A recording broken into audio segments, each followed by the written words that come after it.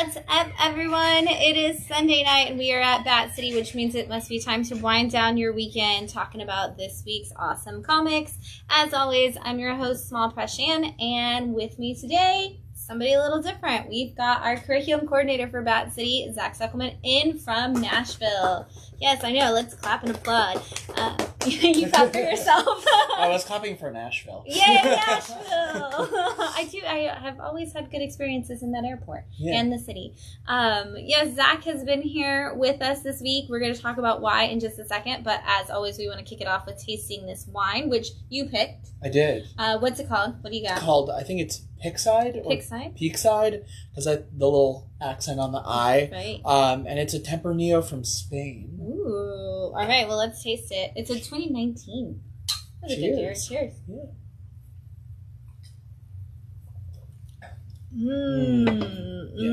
That is really nice. Yeah. I like that. Good pick. Thank you. That's not as spicy. I'm going to say this to Phil, who's in there. It's not as spicy as a usual Tempranillo. I know usually we get the Tempranillos and they kind of like feel like you drink some pepper with your wine. They've got a punch to them. This is definitely a lot smoother of a Tempranillo than I've ever had. Yeah, it almost tastes more Cab Sav than Tempranillo. And this is, they say it's a local sustainable vineyard, so nice for that. And it's hand-picked grapes in boxes, ensuring maximum aroma, flavor, and color. It definitely has a really strong color. We've been getting wines recently where, like, we got a Pinot Noir last week, and it was super light, and I was like, what is this? Like, I've never seen a light noir before. Like, it goes against the very name of the wine. So I guess noir is what stands for dark and black. I was like, expect that. So well, this is great. You picked great. Tempranillos are your favorite? What are your favorite wines? I'm a Malbec guy, I wanted to get a wine that all of us could enjoy. No offense, Phil, I know that you're not a big wine drinker, but don't spoil the illusion. Phil loves wine. What are you talking about? Well, if you watch the show, you see him. He doesn't take a ton of sips. No, comparatively speaking. I wanted to get something that I know that all of us would enjoy, and Malbec's on the sweeter side. I know you guys like sweet, but not too sweet. Not too sweet. This is good, and it does have a little bit of the after kick, but not. Like I said, not as strong as a normal Tempranillo. Definitely not. So, all right. Well, we got you here. Yeah. So, if you don't know, Bad City is a 501c3 nonprofit organization, and the proceeds from money spent in our store and donations and grants or gifts or anything like that go towards us helping reach our goals, which is to help children explore their creativity and also improve their reading and writing through comics education. So we create curriculums for reading programs. We do a lot of really cool writing workshops, and we have resources for teachers. We do educator seminars, and we've got a lot of really cool things that Zach and I have been talking about this weekend, and things we're going to be building up, not just for in-store, but in the community. And I know if you've been following us and you were in Austin, you've probably had us come out to your school either for a story time or a book talk or a workshop, whether it was for your students or your educators, or hopefully your school was a recipient of some of our free books that we gave away in the last couple years. But we're very excited to be bringing that to Bradenton, and this weekend we had a comic writing workshop for young kids. Fun. But we had a lot of fun. We made some comics. We had a quick geography lesson. We did. We learned about the Gulf of Mexico. We learned about all the things that border the Gulf of Mexico. I learned the entire plot of every season of Stranger Things. That's true. You did. Everything I didn't know, which was all of it. I now know predictions for how it could end and how our writing workshop members would end it if they could end it their way.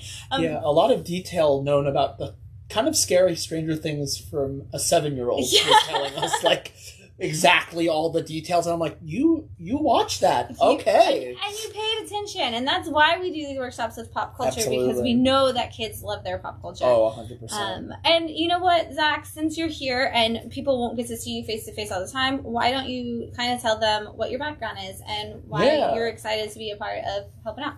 Yeah, I mean, so I've been a teacher. I've been, an educator and a learning scientist for quite some time. I have my PhD in developmental psychology, so my entire background is really about how young kids develop, but also how we can get young kids to learn the best they can, and with a specific focus on literacy and language learning. And so, I'm really excited at the opportunity to get to work with this wonderful group of people who are not only, inspirations to me, but my friends. And so it's going to be a lot of fun. I think we have some really great ideas, not only for the Bradenton community, but for the potential to expand into a digital space that we can offer classes and workshops and different formats across the nation for people who are interested, because I think we both agree that, comic book literature is often underrepresented within not only like young kids' classrooms, but across the education system, despite a lot of the potential for the literacy and language opportunities that can come from reading comic books, from talking about comic books, and from just like learning how to work with comic books. Yeah, I was doing some studying recently, and I was looking at just the idea of curriculum development over the course of the entirety of America, and the very first 2 curriculums ever established for schools were using comic books. Yeah. And it was a very big thing that comics were a part of the original education curriculums that were devised for the standards. So those standards that we talk about now, those Common Cores and your TEKS and your standardized testing, all focused in including comic books in the very first curriculums that their country ever used. And so to be able to get to a time where we're bringing that back, and I know so many teachers who are just doing a wonderful job of that, teachers and librarians both, who are already doing a wonderful job, but to be able to add on to and give them the resources to make it even easier for them to do it, and to make it easier for parents. We have a lot of things lined up for what we want to do to help parents have those conversations and help with that. Yeah, absolutely, because, especially what a lot of the developmental literature would tell us, and the research and science would tell us, is that especially for those younger kids, the first literacy experiences with their parents can be what sets the standard for the rest of their literacy careers, quote unquote. So if they have a positive fruitful experience early on that involves like enthusiasm and a dialogue with their parents, they can become lifelong readers just off of that. But sometimes it takes that little nudge from people like us and experts who can, very sensitively and really respectfully give them the kind of nudge or the materials needed to really enhance their kids' literacy careers and hopefully benefit them in the long run in an academic, but also just in a general sense. Yeah, absolutely. Okay, now I have to do one more thing before you switch to the back side of the camera. Don't tell them the trick. If you had to recommend one book right now, on the shelves or previously come out, just one book right now to people one comic that they should have read or should be reading, what are you throwing out there? I know that's the worst question. Yeah, that is a hard question.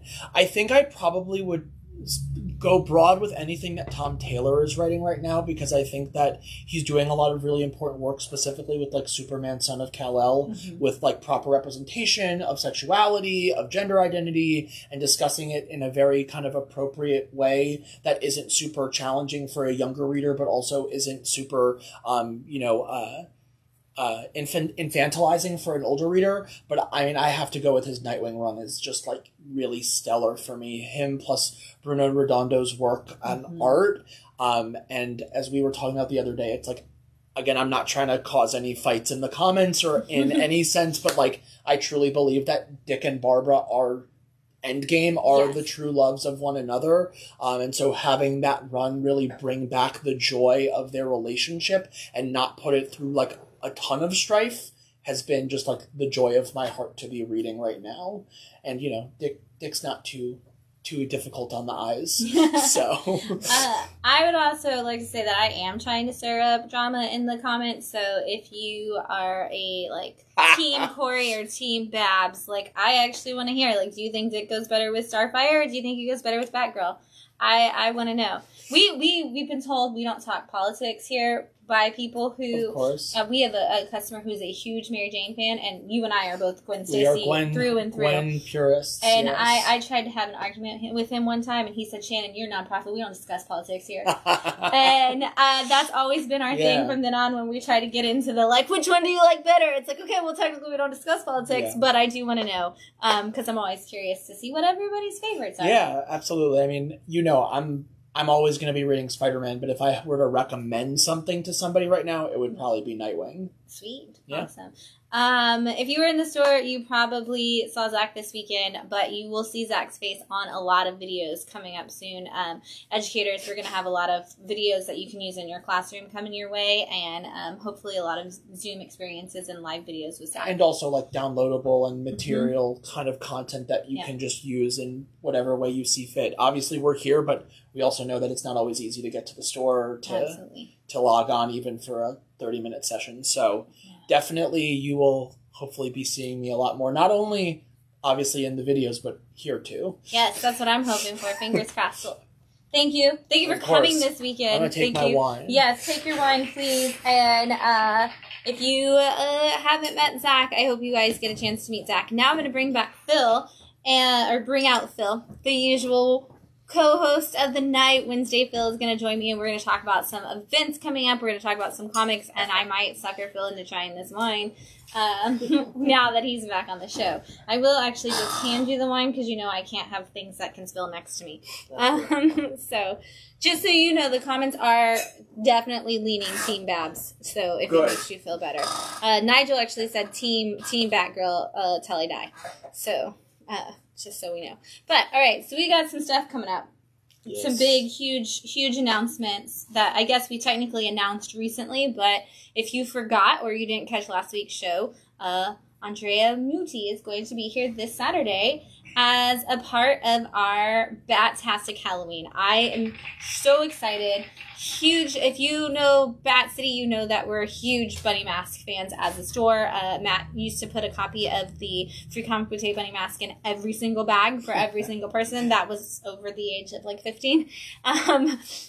And we love it. We love Maniac of New York. I cannot get over the way he manipulates the art on Parasomnia right now for Dark Horse. A Legacy of Violence was just a killer for, literally, killer first issue.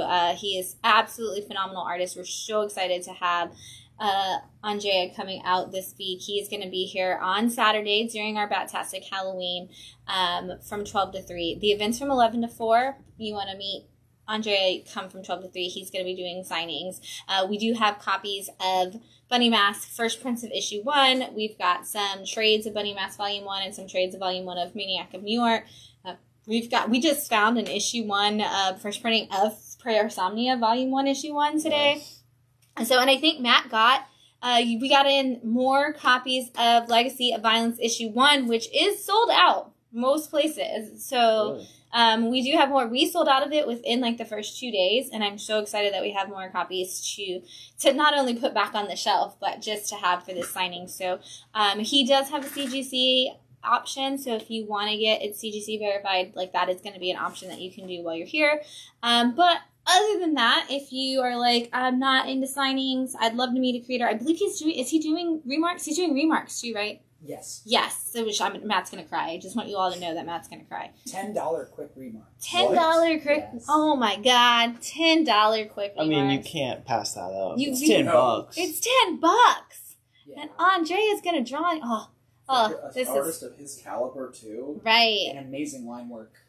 Oh my gosh, this is going to be phenomenal. So you have to come meet him, but if you just want to come and enjoy stuff, there is something for all. Or if you're like, I have children and that's not, Bunny Mask isn't necessarily like the book to get for kids, we have a ton of stuff going on. At 11:30, we are going to have a special spooky story time with a special guest reader. We are going to have face painting throughout the day. We are going to have... Oh my gosh, we're going to have free comics. We're going to have candy for like trick or treat. If you are an adult and you come in a costume, there's going to be a costume contest. I will post the time for that this week because I don't think I've actually posted the time for the costume contest. If you are you're a kid and you come in a costume, you're just going to get a prize just for showing up and being awesome and wearing your costume. And there is going to be all kinds of who knows what else going on. And I believe we are, what was that?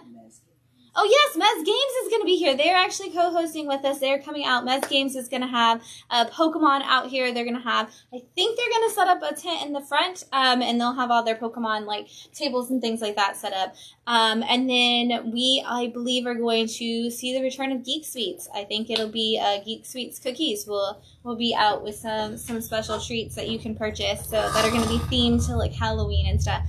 I'm super excited. It's going to be a fun event, and the best part is it's free to come. It's free to participate in most of those things. Really, the only thing you'd have to pay for is if you want a signature, and the fact that it's $5, I think, for the signature if it's non-witnessed, and $10 for those remarks. That's insane. Like, you gotta do it. You gotta do it. Yeah, you can't say no to that. No. And I assume it's the whatever the CGC normal. Is it just the $50? No, he's got a separate fee. We're working that out. Yeah, we're figuring all that, but it's gonna be a thing. I'm excited.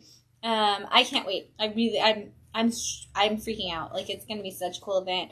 And just to have like our special like story time. I'm so excited about this. I cannot wait. It's gonna be so much fun. Yeah. So yeah. That's coming up this weekend. And then the week after, the first Saturday of the month is always YA Cafe. So if you are 13 to 19 and you're looking for a place to go talk about nerd stuff, talk about books, grab a free book while you're there. You can actually come in. We're going to have some breakfast goodies available for the teenagers to come in and hang out in the classroom and just talk about stuff that they are enjoying. I did tell a kid today, if everybody's cool and they've all seen stuff, they're welcome to talk about like most recent episodes of shows. They just have to check with each other before they throw down spoilers. And we'll shut the door and they can go spoiler crazy if they want for everybody, if everybody's cool with it. So super excited for that. And then the second Saturday of every month is Superhero Story Time. So coming up, obviously, in a couple of weeks, we're going to have another Superhero Story Time. Super excited. I love Superhero Story Time. It takes place on the Ninja Turtles rug. It's a lot of fun. We have just been loving getting to be a part of this community. We got to go out to the nighttime Friendly City Flea last night, which is the local flea market done at Oscura. It was so great. This is the first nighttime market that they've had back since COVID. And it runs 6 to 10, so we were able to pop over right after we closed yesterday, which was super cool. Great to see all the vendors, get to know everybody, and then there was like crazy fun DJ party happening inside. So if you haven't been over to Oscura and you're in Bradenton, you should definitely be checking them out. Coffee in the morning, incredible food. Matt and I got to have some of the food during a networking event this week, and Keith is a master class in what food should taste like. Oh my gosh. I said I was going to run away and marry his peach bruschetta this week. That was so good. And then, you know, they have beer and alcohol and live music. I don't know if I sent it to you, but their emo night is coming back. It's a free event and it's like 4 emo bands. So yeah, I saw that. That'll probably be my first evening event at Oscura. I'm excited though. The space there they have is just fantastic. It really is. It's a great spot. It's a great spot. It absolutely is. And speaking of great things, we have a lot of comics out this week, so we are going to talk through those. There were so many books returning this week, and a bunch of new number ones, so we're going to kind of go through these as best as we can before the end of time. Ironically, here is a book about time. Speaking of time, yes, Forever Forward number 2. This is from Scout Comics. And this is that kind of like Honey, I Shrunk the Kids fell into, I guess, a happy accident. Yeah. You essentially have your guy who's working on time travel. His friends show up to throw him a party, and they end up falling forward into time. And now in this issue, I think it's 33 years ahead or 30 years ahead. And so they have to basically just keep jumping forward to wherever they're going. We don't quite know where that is yet. but where finally they stop in a futuristic time and get to see, supposedly not a lot survives except for apps. Yeah. Apparently, we can reestablish apps in the future. Like, the world gets destroyed, but the first thing we reinvent is apps and, like, iPads. Yeah. You know. But it's cool because the apps teach kids, they have how-to videos on how to rebuild society. Yeah. Which is, I mean, it's wonderful. And adorable robots.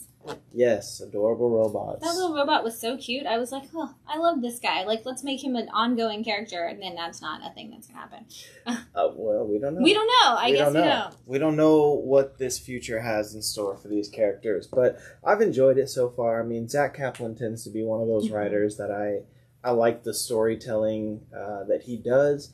And I'm very interested to see where these characters are going to go. It's very, I like it because you do have this large group, so you know things are going to happen and, like, people are going to get picked off and different things are going to change. And I love that they're even self-aware of that. Yeah. Like, they're, like, he's like, oh, well, we know we make it back, or we have to make it back. Like, we keep going forward. And we know we made it this far because there's a note on the wall, because there's been a note in every time that they've gone to.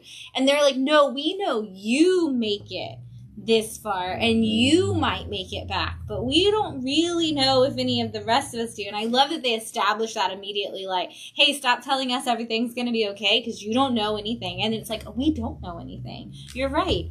And so this has been really cool because every time you do get to a different world, it's like, oh, I kind of want to explore this, and they're like, this world sucks, let's get out of here. And it's like, okay, I guess we're not gonna explore. Cool. And I'm excited, too, because I feel like this issue kind of is the beginning of the issues between the characters. Mm-hmm. You know, because up in that whole first issue was like, oh, we have to time travel, and that's going to be the big problem. But now we're starting to kind of see those, you know, walls break between the characters, and eventually all the emotions are going to start setting in, and that's just going to add to all the problems that are already that they already have. So I mean, I'm really looking forward to where this takes us. What I loved about the first issue is it came out like the same week that Becoming Frankenstein came out for the first issue, because, you know, Scout has that little delay between issue 1 and issue 2. Mm-hmm. And reading this and reading Becoming Frankenstein, and I honestly, this guy just immediately fell into that Frankenstein role of, I have to do this, I have to do this, I have to do this. And then it's like, oh, immediately, oh, shit, what did I create? Yeah. And I love that we get that, because this time machine can't go both ways. It can only go forward. And it's like, oh, now I've got everybody stuck in the future, and I don't know anything about how to fix this because I never finished my research on how to go back. Right. And so I love that you instantly get that. Just because you can doesn't mean you should. Jurassic Park moment. And I love to see where this is going. And I'm not a big time travel book person. It's not always my favorite concept. I think it's one of those like overplayed concepts, but I like that this is like, hey, we're not actually traveling through time on purpose. We just keep trying. We just want to go home. And it's kind of like almost Wizard of Oz, like where it's like, I have to keep going to the next destination to figure out if this wizard can get me home kind of situation. Yeah. It's a lot of fun. And it's Scout, so it's good. Yeah. So issue number 2, Forever Forward. You know, again, I feel like every time we talk about Scout, it's always positive. It's always positive, and we're going to do it a lot more on this show today. Up next, from Dark Horse, this is issue 2 of Castle Full of Blackbirds. This is another one of those from the world of Hellboy, and honestly, this is the one that feels the most like it's from the world of Hellboy, because you do actually see Hellboy at points in it, and the art looks like Mike drew it. It is not Mignola art, but it felt like it. I had to go back and check at some points because I was like, wait, that really looks like his art style on a lot of this. But this is the story of Sarah, and it's her as a kid, and she is gone to this school of for witches and people with powers, essentially. And they keep asking her if the BRPD knows she's there and if her family knows she's there. And she's like, no, and they're training her. And of course, we know that the head mistress has a secret plan. She's like, I have to train you special from everybody else. And Sarah gets to have this vision moment, and she sees all of this destruction and all of the bad things that are happening. And they ask her what she saw, and she said, I saw Hellboy. And he looked different, but it was Hellboy. And she kind of just leaves it at that. And they immediately are like, she's lying. And she knows that they're lying to her now, and they know she's lying to them, but neither one, like, has had that conversation. So it was a perfect issue 2 setup. Like, we finally know everything that's happening in the school, and that there's all this stuff that's dark and coming for her, and all this bad stuff is going to happen. But we also know that everybody's, like, a player in this game at this point, which is super cool. It definitely is going to be one of those perfectly, like, drawn-out stories to where you see all of the movement, and yet you're still like, oh, that was awesome when it happens. Yeah. I just have to read Hellboy, apparently. I feel like it's gotten to a point, though, with Mignola where he's like, I'm not writing Hellboy, but I need y'all to remember that world exists. Yeah. Just in case I change my mind and decide to start writing Hellboy again. That just seems to be how it is. I also feel like he has a stable of artists that he has been training for many years to kind of almost emulate his art style. Because you see it quite often in a lot of the books that he's been writing. So the art looks eerily similar. And at times you're like, did he do the art for this? Am I crazy? Am I a crazy person? But yeah, I do think that that's him just saying, I'm not ready to let go of Hellboy yet. And Mike, if you're listening, you know, Sir, Mr. Mignola, if you're listening, if you want a team of artists or an artist who's really ready to copy and emulate your style perfectly and beautifully, I hear Chris Sheehan is, you know, ready to go at any time. So if you are looking for somebody who can do a great job of drawing similar in your style and would want to do an awesome respect to your style, I'm just saying, Chris Sheehan is probably available. Also, if you want someone to write Lobster Johnson again, Phil is available. I will write you all the Lobster Johnson stories that are up in my head right now. I need that character back. More than Hellboy. I would love to have Hellboy back, but bring back Lobster Johnson. Lobster Johnson. But yes, yeah, Castle Full of Blackbirds. Issue 2. Still time to jump on. And it's one of those from the world of Hellboy, so it's probably going to be like 4 issues max. Yeah. From Dark Horse as well. Shaolin Cowboy, Cruel to Bekin, issue 6. The lizards aren't telling the story anymore. I was a little disappointed. I didn't see Daddy Lizard and Baby Lizard or Giant Baby Head monster at any point in time in this issue. But I did see some of the world's coolest art at the same time. If you haven't seen Shaolin Cowboy, I know you have been reading for a while. Well, I read the original run. Yeah. And this is technically, I guess, the volume 2. That first one was only 4 issues, so I'm excited to see this one has kind of gone beyond that.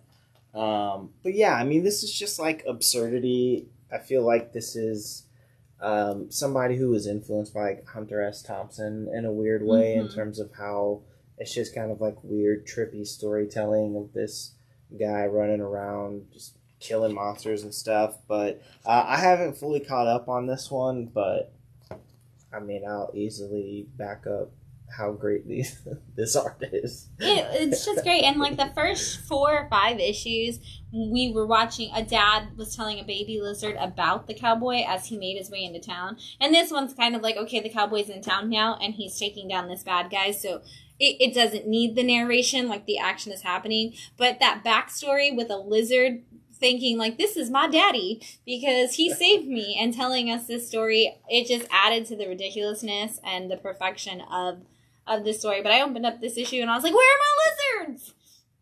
I'm here for the lizards. I know it's not about the lizards, but I'm the team lizard all the way. I mean, there's a possibility that they could come back. They're on a rooftop, so they're like overlooking this whole thing. So they're there, I'm sure. But don't let anything happen to the lizards, okay, guys? Yeah. And also, do this forever. Because I even remember when the first Shaolin Cowboy series came out, it wasn't very popular. And then it wasn't until later on people were like, oh, wow, this is actually really cool stuff. So I kind of hope we see this as an ongoing. Yeah, that would be awesome. And kudos for that much art and that detailed, and getting it out monthly is such an incredible feat. Whenever I see somebody who does that detailed line work and the book stays on time, I'm like, how do you do that? Yeah, it's impressive. He also writes it. He pretty much does everything except for lettering, I think. I think so. Up next from Image, issue 3 of Deadliest Bouquet. I love this book. This is a fantastic story. And this is all about 3 women who are all named after flowers, who were all trained to be assassins by their mother, who was some kind of assassin. We still don't know. You get bits and pieces. But it's kind of like a Charmed or something like that, where it's like the 3 sisters have separated. And at the very beginning of issue 1, one of the sisters finds the mother dead in the flower shop that they run together.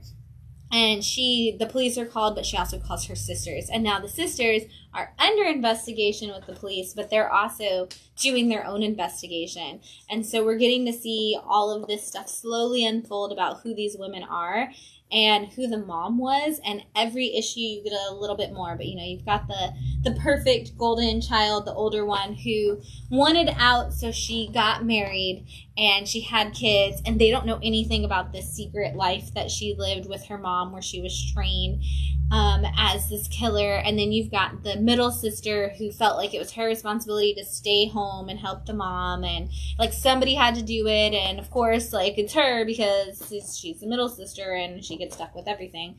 And then you have the youngest sister who's the party girl. And, like, literally in, like, issue 2, she gets arrested because she goes to try to find information about the mom and just ends up in a bar fight. And so you get, like, you have very, like, immediate, and that might have even been issue 1. And so you get this immediate dynamic of who each girl is. And you see this great way that they interact together. And yet, like, none of them seem to really 100% trust the other anymore.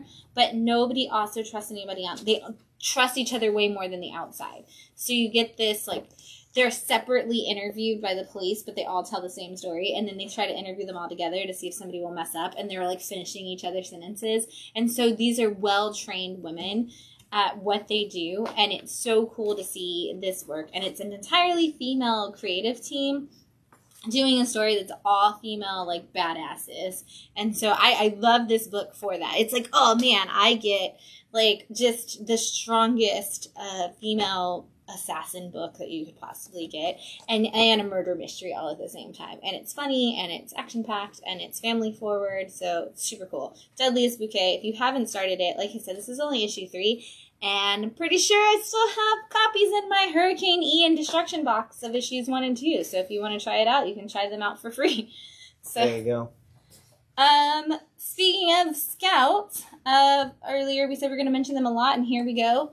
Agents of WORLDE, issue 3. Go for it, Phil. I know you love this book. So, this was the one I didn't get to. Mm-hmm. I haven't gotten to this issue yet, but essentially this is the story of Phil, who is an agent of WORLDE, and each issue is, it's not, I wouldn't call it an anthology, but each issue pretty much, or at least the first 2 issues, it's just different missions that he's gone on. One was fighting teenage robots. That was issue 1.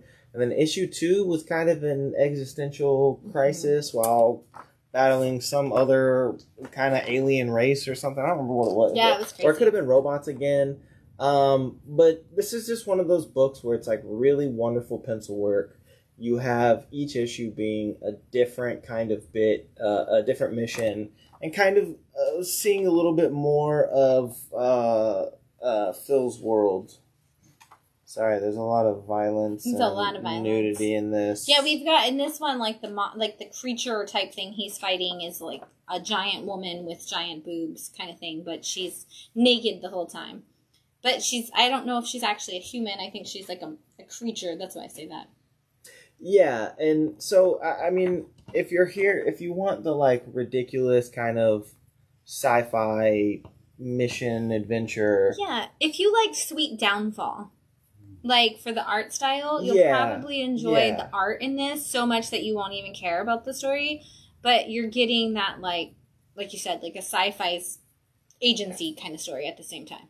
Yes, and it may have you question reality. And everything you're doing while you do it. Yeah, I usually read this and then I read a children's book afterwards. Because I read this and I'm like sitting on the dock, peering out, thinking, Who am I? That's the last, especially that last issue. Issue 2, we finished reading it, and you were holy like, shit. I don't know what I'm doing with my life anymore. And I was like, yeah, how would you? Do I have purpose? Right. What is my purpose? Who am I? Yeah. Like the Zoolander. Okay, yeah. Like, who am I?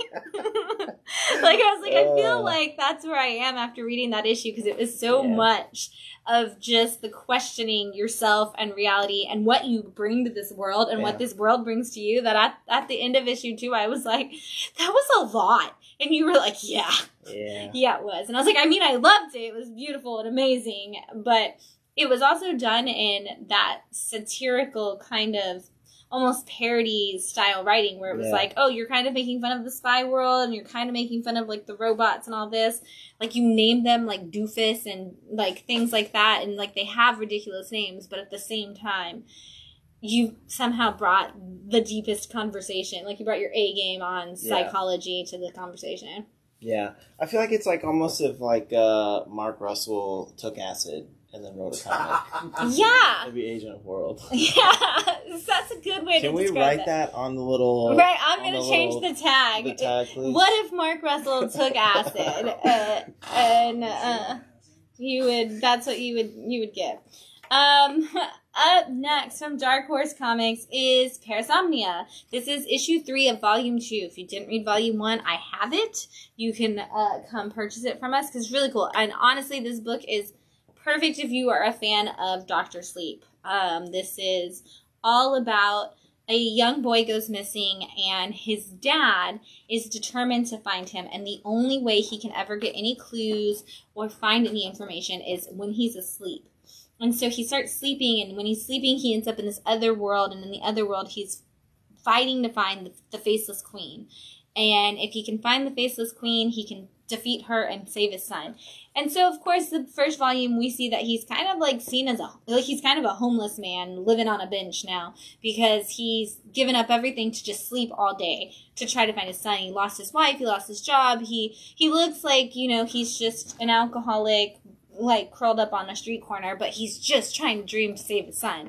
And volume 1 kind of left us like just there. And I thought it was never going to come back. I thought it got canceled or something. Volume 2 comes back, and it brings us new characters. There's another player in the game, and when you read it, you're like, oh snap, like when you like figure out all the details of who it is. But in this particular issue, the dad believes he's suddenly been kicked out of the dream world and can't get back in, but finds out that he might be in a different dream world, and things are getting crazy.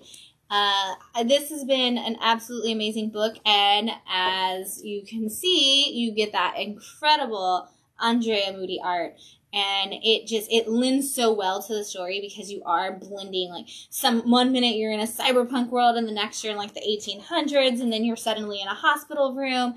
And I love this cave that he goes in. Tell me that's not Bunny Mask's cave.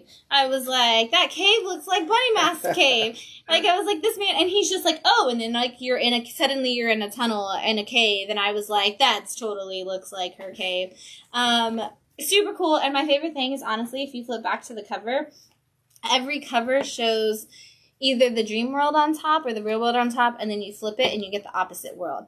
And the title, like the trade dress, is the same no matter what, which is such a cool way to do it. It feels very much like the upside down kind of thing, where it's like, oh, no matter what world you're in, it's still there, and it's all one thing. And this book is really great. I know we always give Cullen Bunn a lot of crap for like where he goes with his stories, but so far, like this one, we haven't reached an ending, so I don't know. But so far, we've been on a great adventure along the way, and it does seem to just keep unfolding and giving the world a bigger thing. So honestly, Cullen Bunn, just forget all the other books and stay with this one, because it's fantastic. This may have to be one that I eventually start reading, because I tend to avoid books with his name on it, but... I say that, but did he do A Legacy of Violence too? Yes. So don't quit all books. Do that one too, because I really love that one so far on issue 1. It's great. There's gonna be 2, and you're reading Shock Shop, so we might push you up to 3 Cullen Bunn books. Sorry, it's gonna happen. It's the life I have to live. From Scout Comics, we have issue 4 of Code 45. Go for it, Phil. yes, I don't want to give away this story. Because it's so good. So essentially, all I'm going to say is this is a character who becomes a train conductor. I guess that's what they're called. Conductors? Is that what they are? Subway operator? Yeah, subway operator. I forget what she refers to Not the herself sandwich maker. What? Oh. Those are artists. The sandwich artists. So this is a girl who ends up taking on a job working the night shift as a subway operator, and there's some stuff that goes on in the tunnels of the subway, and it's referred to as a Code 45. And the first 2 issues was, hey, what's going on? What is this Code 45? There's obviously something behind the scenes that I don't know about. And in the last issue, issue 3, we find out what that is exactly that's going on in the tunnels. You kind of assume that's what it's going to be, but you're not 100% sure. And then this issue just made me think I was wrong about everything. Yes. And well, yeah. It's like, oh, maybe it's not the thing I thought it was, but it's something similar to the thing. Or like it could be that, but then there's also another little bit attached to it. Yeah. Things get weird. But essentially this issue is the main character, now that she knows kind of an idea of what's going on, this issue she decides to abandon everything else in life and just spends the entire issue trying to get to the bottom of this. And, it causes problems. Her and the boss are kind of having a little... I'm going to skip that page. Okay. Her and the boss have a little tip. She gets suspended. You know how it goes. She gets suspended, but that's usually when it hits the fan. Yeah, you know how it goes. When you stop doing your job and you go on an investigation to figure out whether or not something crazy is going on in the subway tunnel, you get suspended. Does it take place in Chicago? No, it's in the London. London. That was the Chicago map. It's also apparently the tubes of London. But I love it. I love anything that has, like, when they actually show, like, the researching maps that they have and puts it in there. I think it's super cool. Let's stop there. Right, everything else is because I think this is one of those that it's not at the top of my reading pile, but I'm still really excited when I get to it. Like, it's not one of the first, like, few books I'm really, like, hyped to read.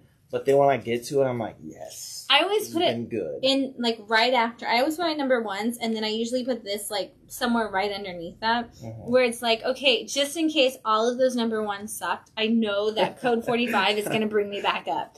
And so I always put it, like, next to some of the, like, newer or heavier books that I don't know how I feel about them yet. I put Code 45 in there because I know it's going to be fun. It's solidly fun every time.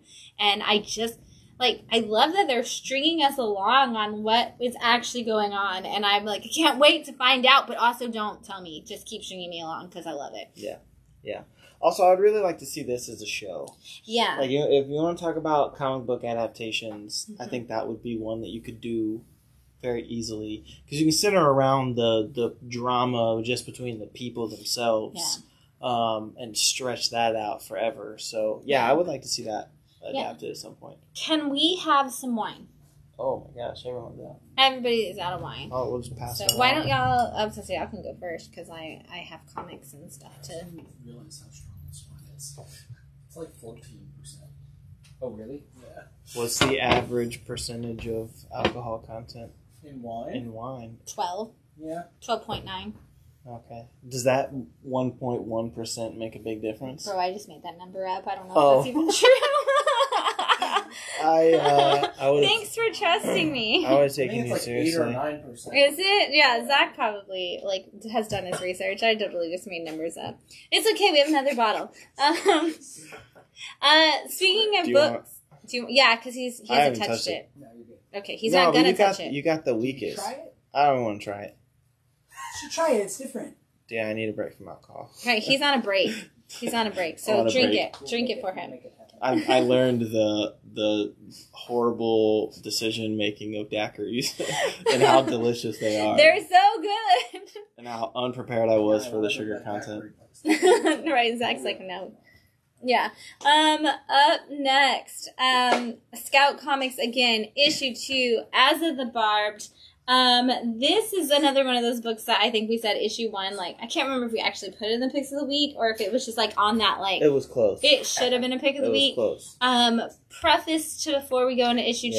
Yeah. If you ordered issue 1, they sent you new copies of issue 1 because issue 1 was printed without half of the text in it. And which is weird because I think we love that it didn't have text on all those pages. That there was that text, and it totally worked. And then now that I've read it with the text, I'm like, oh man, that just made the story so much deeper and so much better. Can I be honest though? You really liked it without the text. I still like it without the text. I like it without the text. Because it felt like Sailor Moon transformations, and I kind of got to tell my own story. But I feel like I got 2 issues because it didn't feel like the first part felt like rereading issue 1, and then because the second half didn't have the text last time, it felt like I was getting an issue like 1.5 because I still remember what I felt when I read it without all that text, so it felt like this is like issue 1.5 or the last one was the new text was issue 1.5, and now I got issue 2, and I still love it. I still love this book. It's so good.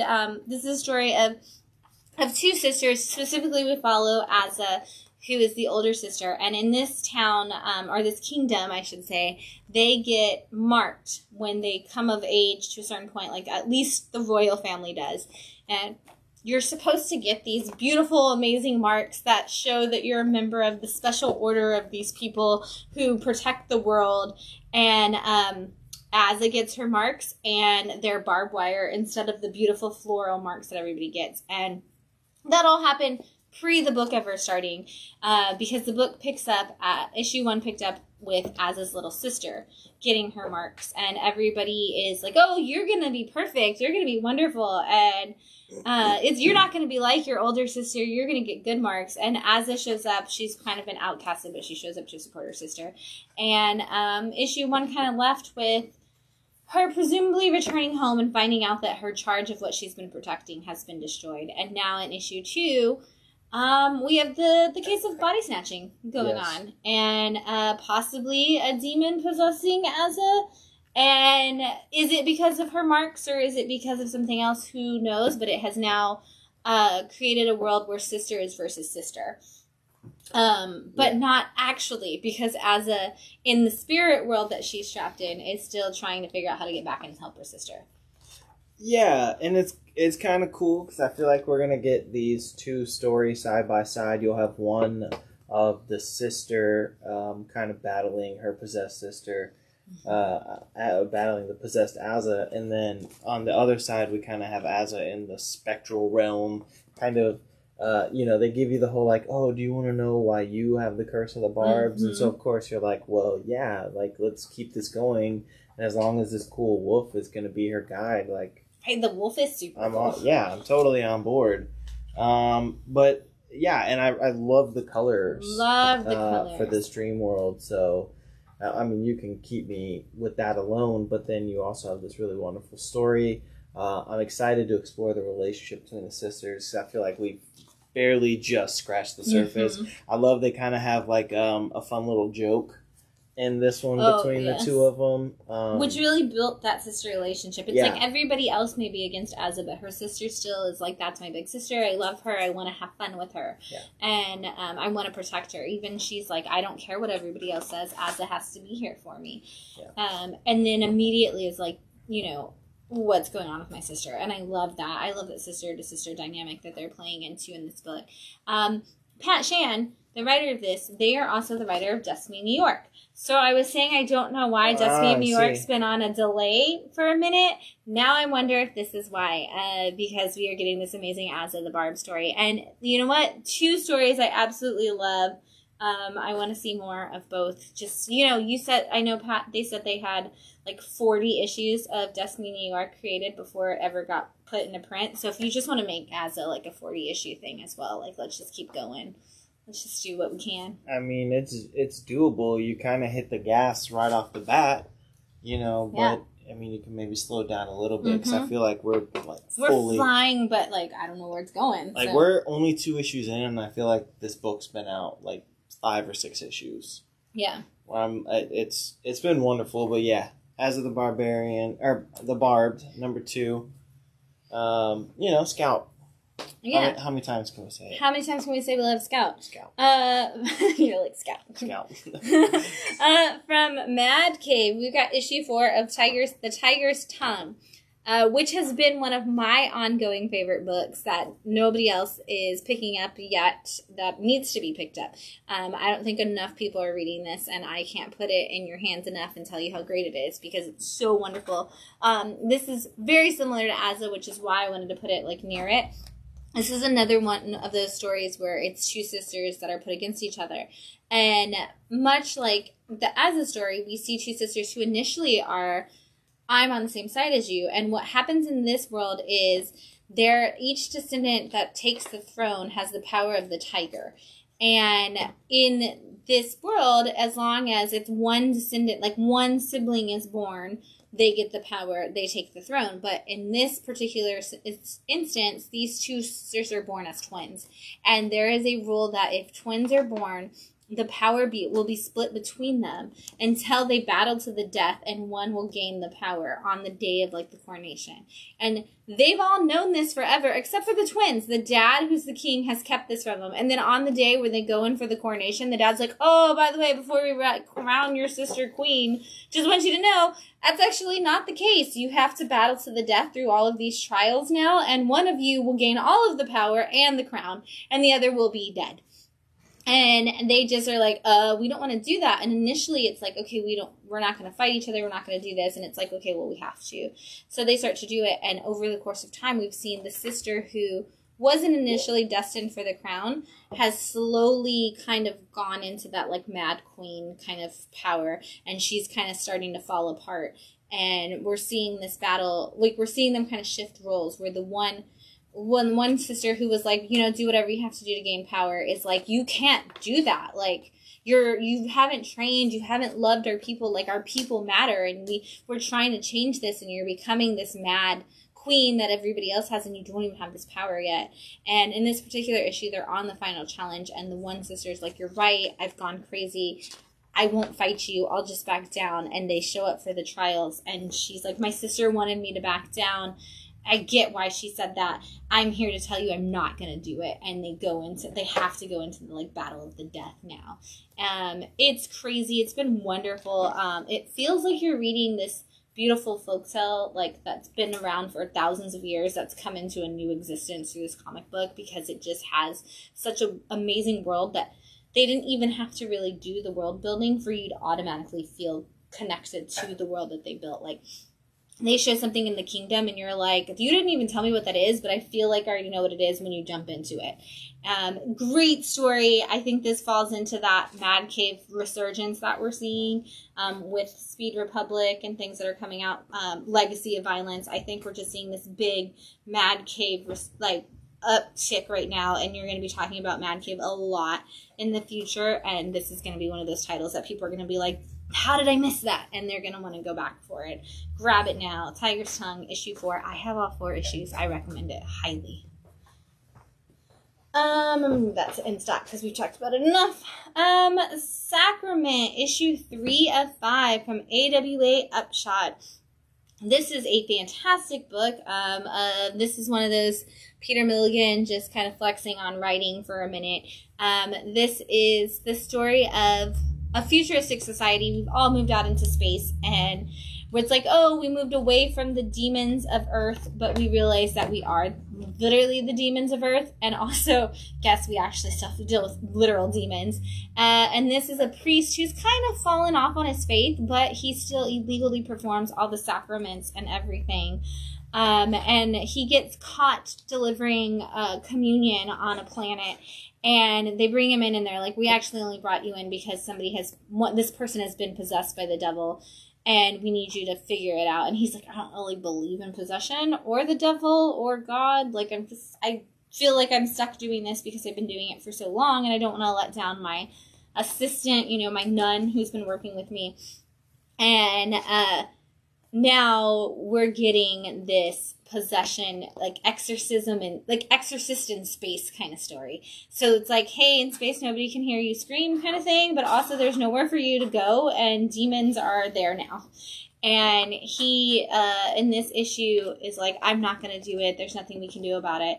over the last couple issues, and now in this issue, it's like, even he's like, okay, maybe demons are a thing. This, like, it's hitting the fan, and I don't know how to get around this, so I guess I have to figure out how to do an exorcism. And he did one a long time ago, and he feels like, as with all exorcist stories, they did the one, and, like, the person didn't make it, so they feel like it's on them, and they can never do another one. He has that backstory, and now he's gotta step up and do this exorcism, or he and everybody else is gonna die. There's some boobs in there. Yeah. Alright, I'll stop there. Yeah, this is one that I remember when the cover for issue 1 came out. I was like, that's such a badass cover. And I never got around to reading it. I think the first issue came out. You were gone. Yeah. We did the live stream, and I think you commented on the live stream, that looks dope, I can't wait to read it. And then issue 1 and 2 came out before you got a chance. I'll have to pick this one up. You gotta catch up. It's so good. We have all 3 issues, and it's AWA, so it's fantastic. It'll be the $9.99 trade, too. It'll be a $9.99 trade when it comes out, so if you don't catch it before the issue's end, it is a 5-part, so you've got 2 more months before it ends. And then it'll probably be another month. So you're looking at like January, February before you get a trade, but that trade will be $10. Or you can come in now and grab the individual issues, because we do have issues 1, 2, and 3 on the shelf. And I highly recommend it for a great like spooky time start, because it's creepy. If you're like into any of those exorcism movies, this is Exorcisms in Space. I do have a quick question, though. Are you pro or against Jason X? That was the one in space, right? Friday the 13th in space? Yeah. Yeah. Okay. Oh, that's a... Wait, was that both of y'all saying pro Jason X? No, I am. Matt, okay. Of course Matt is. Okay. But it's silly. It's silly, but... Yeah, it's a great comedy. Yeah. Right, Zach, you saw it, so it's obviously not a horror film. Yeah, no, it's not. It's more like a sci-fi film that has Jason in it for like 10 minutes. Dude, that guy never does anything in his No, he movies. doesn't. He's the worst serial killer of all time. He's got mother issues. He does. Yeah. So did Norman Bates, but at least, he did. Yeah, but I mean, Norman Bates isn't going out killing multiple Sure. people. No, but he looks good while he lives in his hotel. Just saying. That's fair. Anthony Perkins was a beautiful man. Phantasmagoria from Black Caravan, which is the horror imprint of Scout. Speaking of possessions, Yes. this is issue 2. This issue 1 was our pick of the week by far when it came out. What do you think about issue 2? Was it a pick of the week? Oh yeah. Yeah, it was. I said it was my pick of the week before I was even finished with it. I was reading it on the exercise bike, and Matt came up and was like, "Hey, can you come help me with something?" And I was like, "Hang on, I'm reading my pick of the week right now." And I knew just from opening the book and looking at it, I was like, "This is gonna be my pick," and I was not wrong. Yeah, this is the story of in the first issue you have a murder that takes place in the streets of London, I believe. In the Victorian time period. Yeah, in the Victorian time period. And it is a grisly murder. And, of course, we have our Sherlock Holmes-esque detective, but he dabbles in the black magic and the mystical arts. Very from hell, like Alan Moore's from hell. Yeah. Mm-hmm. And so in that issue, in that first issue, a second family is murdered, and now we kind of have the follow-up to that. Yeah. Everyone's trying to figure out what's going on. Yeah, we learned exorcisms don't always work after the first issue. I assume they never work, period. That's fair. You know? Unless it's John Constantine doing it. Fair. I trust that guy to do exorcisms. That guy shows up drunk and smoking cigarettes and feels like this is gonna work! If the guy coming in or lady coming in to do an exorcism doesn't have a cigarette in their mouth, I'm out. I'm leaving. I have no faith. No faith after in you that. accomplishing your goal. Do they have to have like a really thick like Cockney accent and like swear at you? Well, I mean, in reality, I kind of already do believe that I should trust all British people. That's fair. Including Nigel. Well, he doesn't have the accent. If they come in with the accent, I'm immediately like, okay, you're smarter than I am. You have a better grip of reality, and I should just trust you. There you go, British people. If you're watching it, Phil's going to be a sucker for anything you try to sell him or tell him. Look, it doesn't take much to wow me, but you throw that accent on it, you know, like Robert Pattinson in all his interviews. I'm just like, you've grown even more in my heart because of your accent alone. Spunk Ransom. I love that man. So yeah, this is kind of a murder mystery, but with those dark arts. Yeah, with the dark arts. There's a bad guy running around doing bad guy stuff. I mean, look, I do really enjoy this book. And we got a new group of characters this issue. We saw some, we found some new mediums, some new people who can communicate with the dead, some more people who can do magic, and who could potentially stop this or make it worse. We're trying to see it. And the thing is that because our main detective he's a paranormal detective, but the cops don't respect that. So, of course, he's always in trouble with the law. They just assume he's the killer because, there's no such thing as paranormal instances in their mind. But I love this art. The way they show the possession through these black and white things, or even just like the spirits of the dead world. It's so cool, and the layers that they're able to add through this pencil work, and this inking. Really, the inking is the master class here, and I guess Joe Bocardo did all of that. And the inking is extraordinary on this book. I would love to see the original pages. Yes. Most definitely. This is definitely a tour de force in art, and it does pair well with the story. Like, it brings me even more into this, and then you just have like a cast of characters that you're already on board with all these characters. They all have some, like, even his little ward, the little kid that goes around. I love that kid. He's like fearless, and I love that he's just like, no. The guy's like, no, you wait. I'll go and investigate. He's like, no. We're like this. Yeah. We gotta go in together. He's like little British short round. Yeah. Like, no, Dr. Jones, I go with you. Yeah. Like, I go with you. Yeah. He's like... Essentially. Yeah. He reminds... It would be like if Short Round had been played by the actor who always looks like he's 12. The one that was on Game of Thrones and was in Love Actually. And... I know exactly who you're talking about. Yes, and was in Maze Runner. And he always looks like he's a 12-year-old, and I can never remember who he is. Are you looking it up, Zach? Yes, Thank I you. am. Yeah, he looks like he has not aged a day, and I think he would have been great for playing this kid. 100%. Thomas Brody Sangster. Thomas Brody Sangster, yes. Which is not a name you would think, oh yes, of course. Oh yes, but Phantasmagoria, Black Caravan, issue 2, grab this. Also just grab anything that has a Black Caravan label on it. Joseph Maki has definitely proven that he knows how to handle an imprint. This is an amazing, like, he's killing it as a editor-in-chief of Black Caravan. It's like sometimes it's so funny because you hear people who are like, oh, they're gonna have this person's imprint, and you're like, well, we'll see what they do. And like Joseph Smokey was like the horror equivalent of Rick Riordan being given an imprint at Disney. Like, Rick Riordan was like, okay, well, now I have like all of these books from all these people, and I feel like Joseph Smokey did the same thing where he just like was like, I immediately have all of the best people working on my stuff. Here we are. He definitely surrounded himself with a lot of really wonderful people. A lot of talented people. From IDW and their originals imprint, we have issue 3 of True Cult. Don't look at the book. You'll never know what that actually says. It says True Cult. This is, honestly, truly, if you mixed, like, Chicken Devil with one of these horror books we just talked about, this is what you would get.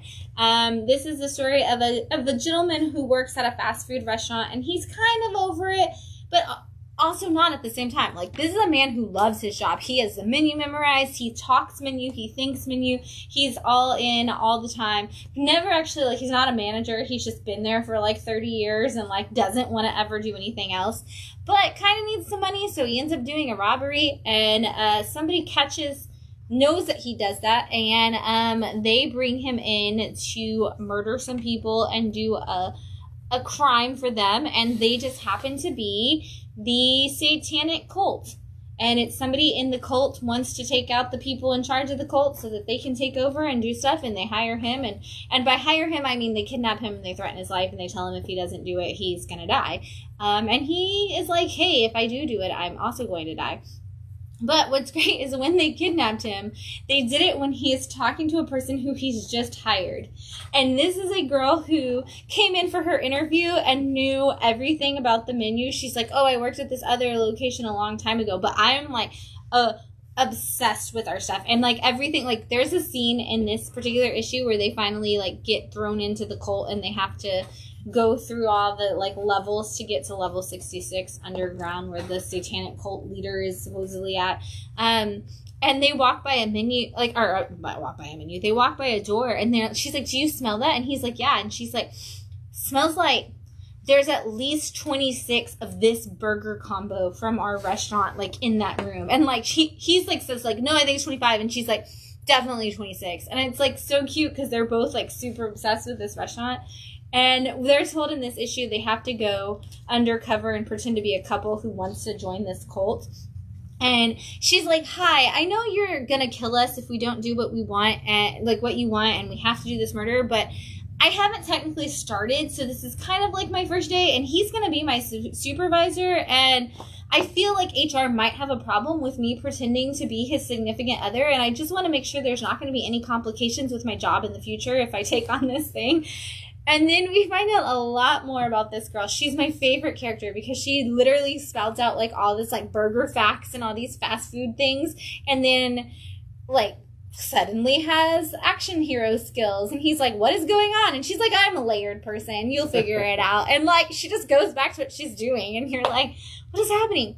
And at the same time, his best friend, who is the manager, is on a quest to find him. And so she's having to, like, figure out who might have kidnapped him and where they're going. And so that's why I'm like, it's kind of like Chicken Devil, but if it... And vinyl. That's what it is. It's Chicken Devil and vinyl mixed together. That's all you need. You need a book that's Chicken Devil and vinyl mixed together in your life. I 100% promise you need both of those books in your life. And now you need to add True Cult to that mix because it's a great blend of those two things. I mean, you said all the things that I like to hear. I know. So. That's what I was going for. I was just trying to sell you, Phil. I don't care if the people at home read it. I just need you to read it because I know you'll love it. Nigel said, when you said the actor who always looks like they're 12, I thought you were talking about Gary Coleman. No, Nigel. No. I was talking about an actor who actually... You're Nigel. I miss you, buddy. IDW's original imprint also brings us Crush. I'm sorry, pause for a second. Zach just tried his very first zebra cake in his entire life, and you missed the face that man made. It was the greatest moment. It was beautiful. I'm so glad I got to see. Had like an orgasm. It's a delicacy. Yeah, that a lot of people ignore because it's a Little Debbie snack. Right, Little Debbie, we will never ignore you and your zebra cakes. We love them. Phil is keeping Matt in supply of zebra cakes because Matt said it's one of his favorite things, but he won't buy them because it's a luxury. Because it's a luxury, which is totally true when you don't take a paycheck. But so Phil has been blessing our lives with zebra cakes, and Zach had never tried one in his entire life, and I am so glad we got to see this experience. Also, Little Debbie, if you want to sponsor Bat City Comic Professionals, holy shit, please. We're here. We will talk about you. We can call this Wind Down Your Weekend with Little Debbie. We don't care. Holy shit. We're here for you. Because I also love like the oatmeal cream pies. Like, well, okay, so my issue with the oatmeal cream pies is here's the thing. They have now done it to where it's basically like a double stuffed version. Whoa. It's too much cream. It's too much cream? It's too much of the Debbie, cream. Calm down. No, it's like, calm down. The cream is great. I like the cream, but there has to be that correct ratio. So I need I need Yes. I need more cookie. Comment your favorite Little Debbie snack cake and whether or not I mean, you know what your favorite one is. Like there's so many Little Debbie Cosmic cakes. brownies, the Nutty Butter. Does she do the Star Crunch? Yes. Star Crunch was my obsession as a child. I was obsessed. Back when I still could eat chocolate, I ate, because I'm a huge caramel fan. And so as a kid, when I could force I was still having caffeine and I could have it, I ate so many Star Crunches. I feel like I single-handedly kept Little Debbie in business. My grandma owned I don't know. My grandma did, because my grandma owned a grocery store. And so I would make her order There you go. Star Crunches and then I would just eat them all. Up next from IDW Originals. That was on me. I'm sorry. From IDW Originals, we have issue 2 of Crashing. Phil, tell them what it's about. Yes, so this is this is your hospital drama set in a world where we have superheroes. There are superpowered humans roaming around, but this follows one doctor who works in the ER and may have a substance abuse addiction. She does have a substance abuse. That is also plays into this heavily. And in the first issue, we get a little bit of everything. We get to see kind of her struggle with her typical, rounds. We all know that people who work in the ER have these like crazy long hours, a lot of sleeping at the hospital. Issue 1 felt very Grey's Anatomy. Yeah, very Grey's Anatomy. But you also find out that there's like a political aspect to this story because, very much like Civil War, they're trying to put laws on superpowered people, which would force them to register and kind of abide by the rules of the government. And we also, at the end of issue 1, find out that this main character may also be doing off-site work as well, and that kind of takes the forefront of this issue. We kind of see her dealing with her addiction, with her marriage, and with this kind of side. I wouldn't necessarily say as a side hustle. I don't want to get too deep into it, but essentially you're getting this all of these kind of things going on at the same time. So I mean, I've enjoyed this book so far. I was a little uncertain at first because I know not too long ago we had another ER story. Was it ETER? Yeah, ETER. And then we also had a different one on top of that. There was a lot of like hospital drama kind of like in sci-fi hospital books going on. Yeah. And you and I talked about this last time was we were like, oh man, another like superhero adjacent book. And then and then we talked about it, and then you said it on the live stream, and I was like, wait, this was the one we were talking about? I totally forgot there were superheroes in this book. Yeah. It really is just very driven by this substance abuse and this medical drama and the political drama. And I love the way this works because she does not agree with her partner who is running for political office and is in charge of, like, is pushing for this registration law, and she doesn't agree with it. And so it's such an interesting dynamic to see their conversations where he's like, oh, we have to, well, I'm going to be doing this tomorrow. And she's like, okay. And he's like, I know you don't agree with any of it, but here's what we're doing. This is what's happening. And he still wants to tell her about his life, but she doesn't agree politically with any of it. So it's such an interesting family dynamic. And then behind his back, she's doing all this work for all these superpowered people, and she's fighting for them. And so it's so interesting to see like a person who's out there fighting for them and a person fighting against them politically versus physically, and then their worlds intersecting. It's kind of just a really cool dynamic for a story. I'm always surprised by how much, like, after 2 issues, I'm 100% sold on this book. Yeah. But I definitely had one of those where I was like, oh yeah, it's superheroes. And then I was like, oh my god, I don't care. It falls in that Radiant Black category for me, where it's like, oh, we're going to talk about the way people feel and the way people think, and not just their superpowers, which volumes 1 and 3 of Radiant Black really did. This even more so goes into the humans in that world and not the superpowered people. So it's even more so just about the emotions and the story. And honestly, like, for Grey's Anatomy fans, this is going to be your break into comics if you're not already in there. This is a great one. Yeah, I agree. I think this is worth checking out. Only 2 issues in. Mm-hmm. I gotta say, IDW Originals. I'm in. They're doing some interesting stuff. Yeah. Because they also have that Killing Columbus book. Yeah, Earth Divers. They also have the Wildfires, Divers, the Dark Spaces Wildfires, which is a continual pick of the week for me. You were like, hey, we want to have an IDW original imprint. Let's call Scott Snyder and Hayden Sherman and launch with that. And good job. And you followed it up with incredible books after that. I love the comments coming in about the Little Debbie's. Nigel said oatmeal cream pie, hands down, favorite Little Debbie snack. Yeah, but try the new one. Right, do Nigel, you like it with the double stuff?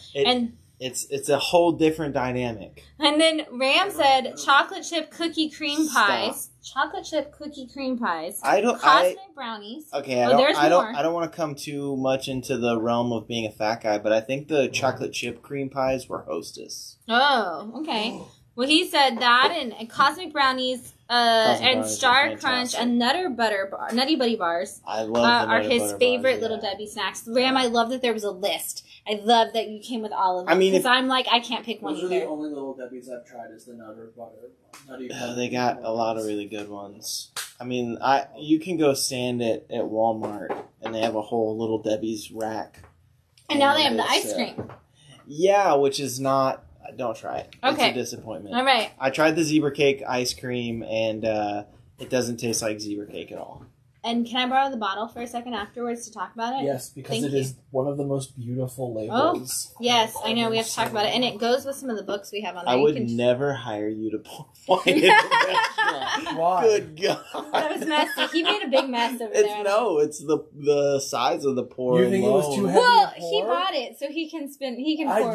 First of all, He can a pour heavy as pour much is as he never wants. a bad pour. And when you already paid for the bottle, pour away. Ooh, Rams is filled. Look it up on the Little Debbie Oh, website. you're getting called out. All right. All right. He did his research. I don't have internet in this building, so I didn't. I'm gonna get that fixed for you. I can work on that. I didn't try the. I didn't look it up before I opened my mouth. Check your facts, Phil. Oh, My man. bad. We're getting called out. Okay, well, I got a second wine. We opened a second bottle of wine. This is Scarlet Vines, and Zach picked it solely for the label, which goes with some of our books. Actually, a lot of books recently have had this like art where these like people are turning into trees, and so I love this. But this is the story of Scarlet Vine has long been told by those who admire and fear her. Her bold independence and seductive strength are legendary. Her beauty grows as she ages. Scarlet Vine was born in a lush century-old mountain vineyard. Locals swear that the vines produce perfect fruit so intense in flavor and colorful that the vines appear as a sea of scarlet red. Anyone who tastes the wines crafted from this fruit is destined to fall under her spell. Do you dare? This is a Cab Sav. It's from the Hillside Vineyard, selected Hillside Vineyards. I'm assuming a California wine. Most Cab Savs are. No, wine of Chile. It's from Chile. So, and then imported to California. So, maybe the grapes are Chilean. It has gold flecks in that label, too. Oh, dang. Somehow made it to Florida. Somehow made it to Florida. California. Florida. I'm here for it. I'm ready to try it. I'm going to give it to you. Why don't let me have things? Really excited to try it. I have not. I'm going to take a drink really fast. Oh, that's different. Yeah. I like it, but it's definitely different. I didn't. When we first tried it, Matt and I was like, Matt, smell it. And he was like, plums. And I said, hey, like it smells like it does. Earthy. Yeah. It smells It's very earthy. It's which of course Matt sold on. It smells like the earth. Smell that. I don't care if you smell my wine. That smells like earth. Doesn't it smells smell like peat. hay? It smells like It smells peat. like every other wine I smell. Oh my God, Phil. It smells no different. No, from that the smells other. like completely different. That Yeah. it actually doesn't smell like wine. That's why I was bringing it up. I'm going to move this because I will talk about that for 7 years. We're going to talk about issue 2 of Bone Orchard Mythos. This is 10,000 Black Feathers, and this is Wednesday Phil's favorite creative team ever working together. Yes, I was thrilled. I mean, Gideon Falls is one of those series that I love start to finish. So when I found out that Jeff Lemire and Andrea Sorrentino were going to have their own kind of universe to build, I was very excited. The first thing they put out was a hardcover. They put out a one-shot. The Free Comic Book Day was first. That's right. And then the Passageway. And then the Passageway, and now we have 10,000 Black Feathers. And this is kind of, we're going to see two timelines going at the same time. And you have these two friends who, they become friends in like middle school. Mm-hmm. And one of the girls is kind of creating her own literary universe. And in their friendship, they start working on this universe together. They kind of start working out and fleshing out everything that's going on. And so you kind of get, especially in this issue, you get the two of them kind of like playing out these like kind of D&D style quests. But also we flash forward, I guess, to the present day, where one of the two girls is now missing, mm-hmm. and the other girl who has returned to kind of maybe figure out what's going on. But I gotta say, in these first two issues, this is the most tame Andrea Sorrentino's paneling has been. Absolutely. And it's still really dynamic, but yet still the most tame. Like, there's no circular motion or anything. I can't wait, because I know that means there's a reason for it. Yeah. And he's going to open up in a second when we get to, like, because, I mean, this is tame for Sorrentino, but he's going to open up, I feel like, in issue 3, because we just kind of got to this, like, oh, this is possibly what's happening. And I think as that starts to unfold, we're going to see more and more of his eccentric paneling that he does that really, really changes things. And it's an extraordinary book. 10,000 Black Feathers. Jeff Lemire he's such a great horror writer. But I think one of the things Jeff Lemire does the best is writes relationships. Yeah. And putting this relationship between these two girls in there has just been extraordinary, because because one of them is missing, and so you've got that, like, oh, my friend is missing, I have to do this, and you have all the guilt and everything, but then you go back and you see their friendship, and you see those moments of throughout time where somebody's like, oh, we're the best friends, and now we're falling apart, and now we're best friends, and now we're falling apart, and you see that cyclical nature of friendship over those first two issues, and then now it's like, oh, now you're missing. And now I'm falling apart. Mm-hmm. And it's such a cool dynamic. And I mean, coming out of May's book and into this, going back, like, this feels like if you took May's book and Gideon Falls and mashed them up, this is what you're gonna get. And it's so freaking good. Oh my gosh, yes, yeah, Matt just held up Primordial. He also did Little Monsters. Mm-hmm. Little Monsters as well. He's been doing a lot. Jeff Lemire is everywhere right now, and as should be. He is on my top 5 favorite creators in comics, I would say. Every time somebody's like, what should I read? I'm like, Jeff Lemire. Yeah. Let's it's by Jeff Lemire, just buy it. It doesn't matter. Yeah. They're like, what's my favorite? What's the best version of this? And I'm like, the one Jeff Lemire did. Yeah. Like, it doesn't matter what you're even talking about. Whatever the trend is, just figure out whichever story Jeff Lemire is telling in that trend. Because he does seem to occasionally, when like vampires came back, he did a vampire book. And he always does it differently. Yes. He always finds the hole in the universe that everybody else is in. Like, oh, we're all writing vampire books? Okay, well, what if a bunch of little kids were turned into vampires and then left behind and never told how to be vampires? Or adults. Yeah. You know, you get that. Oh, we're going to tell a story about kids who wrote a story for D&D. Okay, well, guess what? They grew up and they disappeared. And you get that from Jeff. He always finds the thing. May's book, what if a dad got a message from his child and thought that they still existed and followed a string of yarn, literally followed a yarn to it. Like, he always finds the way to tell you a story that isn't out of the realm of what everybody else is talking about, but takes it in a completely different direction. Yeah. And Sorrentino's art is about direction. And so putting those two together, it's just phenomenal every time. Yeah, this is one you definitely have to pick up. I even think that first issue was like a speculator book for a second. Absolutely. 'Cause I saw a bunch of people picking it up, and I was like, are you guys picking this up because you like the creative team? I will say, because it was a free comic book day issue, after the free comic book day issue, we were still in Austin, the amount of people who had never bought a Jeff Lemire book but read that free comic book day issue and came in and said, I want everything in this world. And I was like, well, the first thing's a hardcover. And they're like, I don't care, I'll pay for it. Everybody that I gave that free comic book day book, I would say I had at least a 40% turnaround of people coming in and saying, I don't care if the first thing's a hardcover, I'm buying it. And that's huge, because most free comic book day books, people don't even read them nonetheless, come in and order them. And a hardcover being so much more expensive, people were like, no, I want it. I don't care. That free comic book day issue was so good. And so I don't know if it was all that much a speculator thing, or if it was an actual, people just fell in love with this universe immediately. So good. I would just like to let you know that Nigel said that he looked it up, and it is a Little Debbie product, and he believes you've now let Little Debbie down, and he's disappointed. Okay, hold on. Who's the one that is going in to the grocery store twice a week buying zebra cakes? I think they can accept a minor mistake with the amount of money that they've been getting from me, so...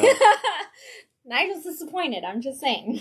Alright, Nigel, whatever. Why don't you bring me zebra cakes, Nigel? Yeah, Nigel, you're not bringing anyone zebra cakes. Yeah, we're not gifting to people. Florida. Okay, but Nigel did send wonderful, amazing presents this week, and we love you, Nigel.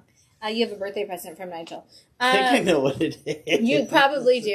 Up next is from Vault Comics is issue 4 of Mindset, which is once again an incredible book. Is this also Zach Kaplan? It is. It is. Zach Kaplan, you are killing it. You are crushing all of the things you are touching right now.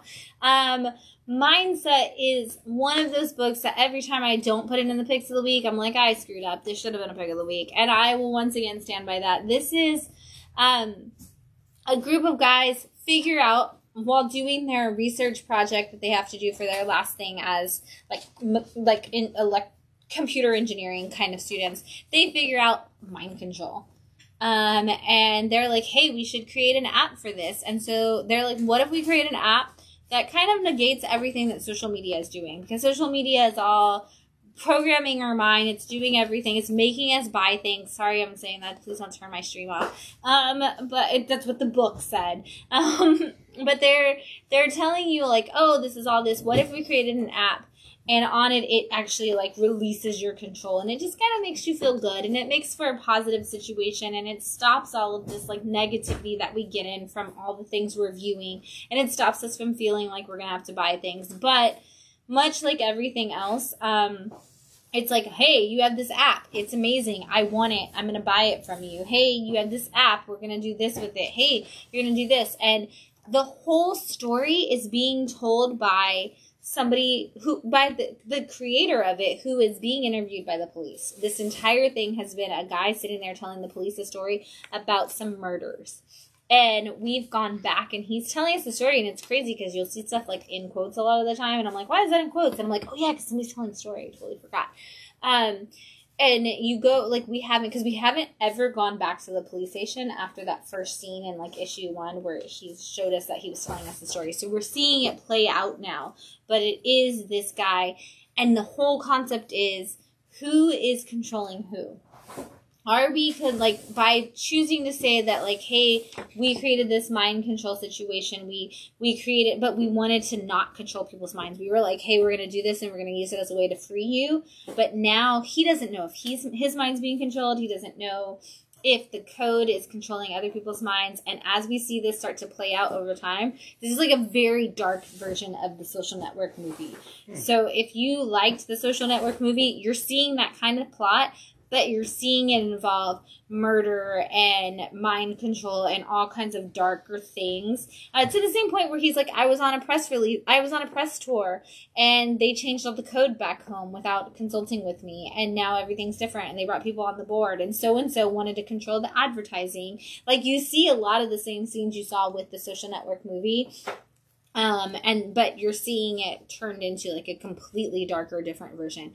And it moves like that. It moves in that same slow process where you're like this is a very like long, slow movie, and it's a drama. This is not an action book. This is not any of that. This is a long like drama, and there's a lot of writing in this book. There's a lot of story, and that's what I love about it. But if you're one of those people who's like, I can't handle a lot of storytelling in my comic books, it's not going to be for you. But if you're willing to take it on, you're going to read one of the best books on the shelf right now. All right. Like, so one of those like could have been a pick of the week. Always a pick of the week, not a pick of the week. It's one of those where I feel like I would talk too long if I put it in the picks of the week. So I'm like, just read it. Everybody should read it. Fear the Funhouse from Archie Horror. Last week, our entire pick of the week, Matt's copying Zach Snaps. Last week, we made our entire pick of the week just Archie Horror, and Matt was telling you that there was a new one-shot coming out this week, and here it is. This is all of the kids from Riverdale the usual crew goes out on a camping trip, and they sit around the fire and they tell their horror stories, and of course they scare themselves into believing that everything that they've told in their stories is real. And it's Archie, so maybe it is, but you get a bunch of little vignettes of stories that, and each one tells, Reggie tells a story, Archie tells a story, Jughead makes food, you know, the usual. It's super great. I love it. It's one of the most adorable stories. If you are a fan of Archie, you need to pick it up and enjoy it, because this is just another fun Halloween book to add to your collection. Archie always delivers on the horror. Always. And Always. Whether it's fun horror or like super dark horror, Archie is the best for all of it. Like if I had to pick, for me, and The Great Pumpkin Charlie Brown is a phenomenal classic. Let's not ever doubt that. But I always think of the Peanuts. I think of, all the seasons. But when I think of Archie, I just think Halloween. Like they always nail Halloween, and they build up so many. Like they usually have one or more books releasing every week in Halloween, and so I always think of Archie as the Halloween extraordinary book option. I always feel like growing up though, I saw more of Christmas with Archie. I feel like I always saw a lot of Archie around Christmas time. All right, Give they it do 2 have the months, we'll digest. talk all Yeah, about it. we'll figure it out. We'll weigh them up against each other. Matt needs that. He hasn't read it yet. I put one on your desk. You have a copy on your desk. I just wanted to be dramatic. Okay, that's fair. From Silver Sprocket, we have Fruiting Bodies, and it is by Ashley Robin Franklin, who is a hometown Austin girl. We love Ashley. Ashley, yeah, it's foil, so you're gonna have to shake it. Ashley is always at the Lone Star Zine Fest with some incredible zines, but Silver Sprocket has been publishing all of Ashley's work over the last couple of years, and they just do such a great job. And this particularly is a story about a girl and her brother's best friend, and the brother and the best friend are on their way to a camping trip in the Pacific Northwest, and the girl wants to go live with her new partner that she met on the internet, and so she hitches a ride in the car with them, and in the car runs out of gas, and of course the girl and the brother's best friend hate each other, and so they run out of gas. They end up stuck in the woods. They're like, we're gonna have to camp here overnight, and while they're camping overnight, they meet a random girl who says her friends got lost in the woods and she doesn't know where they are, and weird stuff starts happening. And it's one of those I don't know if anybody's gonna make it out of the woods, and when we find out what's happening with them, it's crazy. Ashley does a really great job with these. These are full stories contained. Like I said, Ashley's a great zine writer, and so that works really well for these mini chapbook size graphic novels. They're so good. I love Ashley's work. We have quite a few. I think we have at least 3 or 4 other titles from Ashley on the Silver Sprocket line.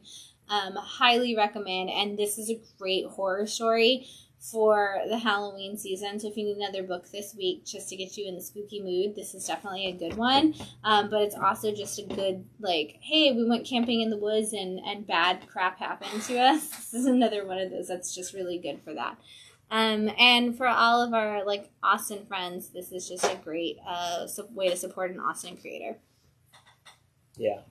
Silver Sprocket always puts out really great stuff. Oh, yeah. Matt is obsessed with Silver Sprocket. If Silver Sprocket puts something out, Matt is on it. And I guess that actually was the launch of, like, I guess the Archie was the launch of our one-shot /#1 section, and I totally didn't even think about the crossover that we hit. Yeah. So we just had 2 of the 3 one-shot situations. This is actually listed as a trade paperback. It's another one that you're going to have to try to, like, technically cover probably some of it. Did you just read it? I did. This was the first one I read. So, Fun Girl. Oh my god, this is the first time you read it. I love that. This is Fun Girl, You Are Revolting. Fun Girl, yes, another Silver Sprocket book. And so they actually had a free comic book day book for this 2021. Oh, okay. And everybody freaked out because they didn't realize that it was for adults because they thought it looked like it was little kids. And I was like, it's definitely not a little kid book. Nothing from Silver Sprocket is ever really for kids. But Phil, tell them what Fun Girl's up to in this particular issue. So in this issue, Fun Girl and Peter, who is the boyfriend of her best friend / no longer roommate, who went away to college. So they have to rent out her room, and they rent it out to this kind of kooky lady who seems to be, kind of interesting and fun and weird and all the things that I would choose a person to rent a room for. Absolutely. And you also have Peter, who's like struggling with his girlfriend being away. And let's just say that this new renter kind of, makes things oddly interesting. Very interesting, very quickly. Again, a reminder, Fun Girl is not for children. It says mature audience. It is a highly mature audience book. This is, like, Phil's dying of laughter, and I love it. Because of how this book ends. The way this book ends is incredibly amazing and highly sexual. So this is not for children in any capacity. That's why we're talking about it at 11 o'clock at night and not in the morning.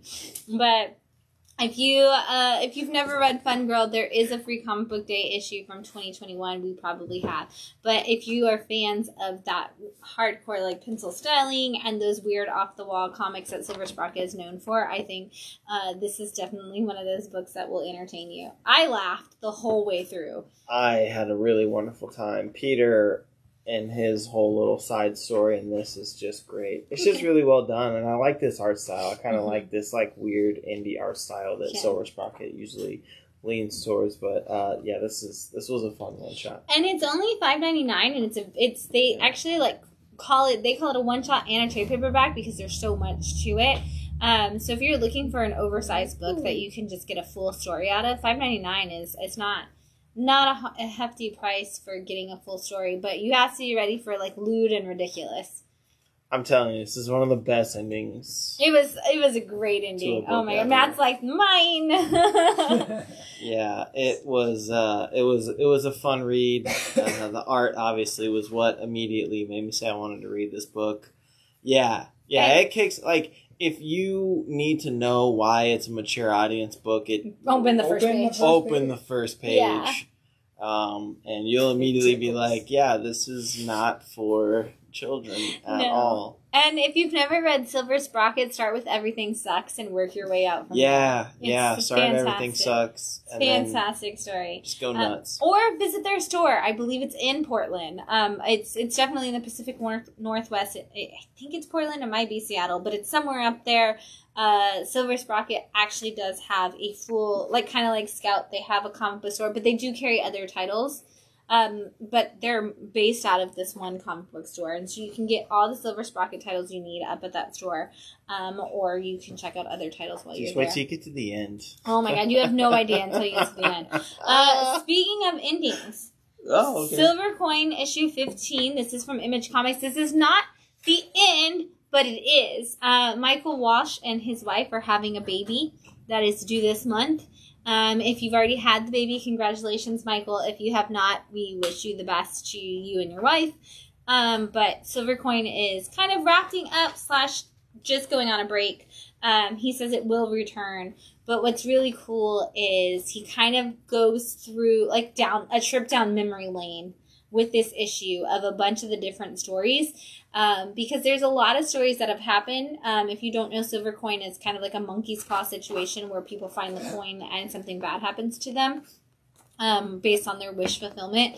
And there was a lot of stories in the last 14 issues that you're like, how did they find the coin? That doesn't make any sense.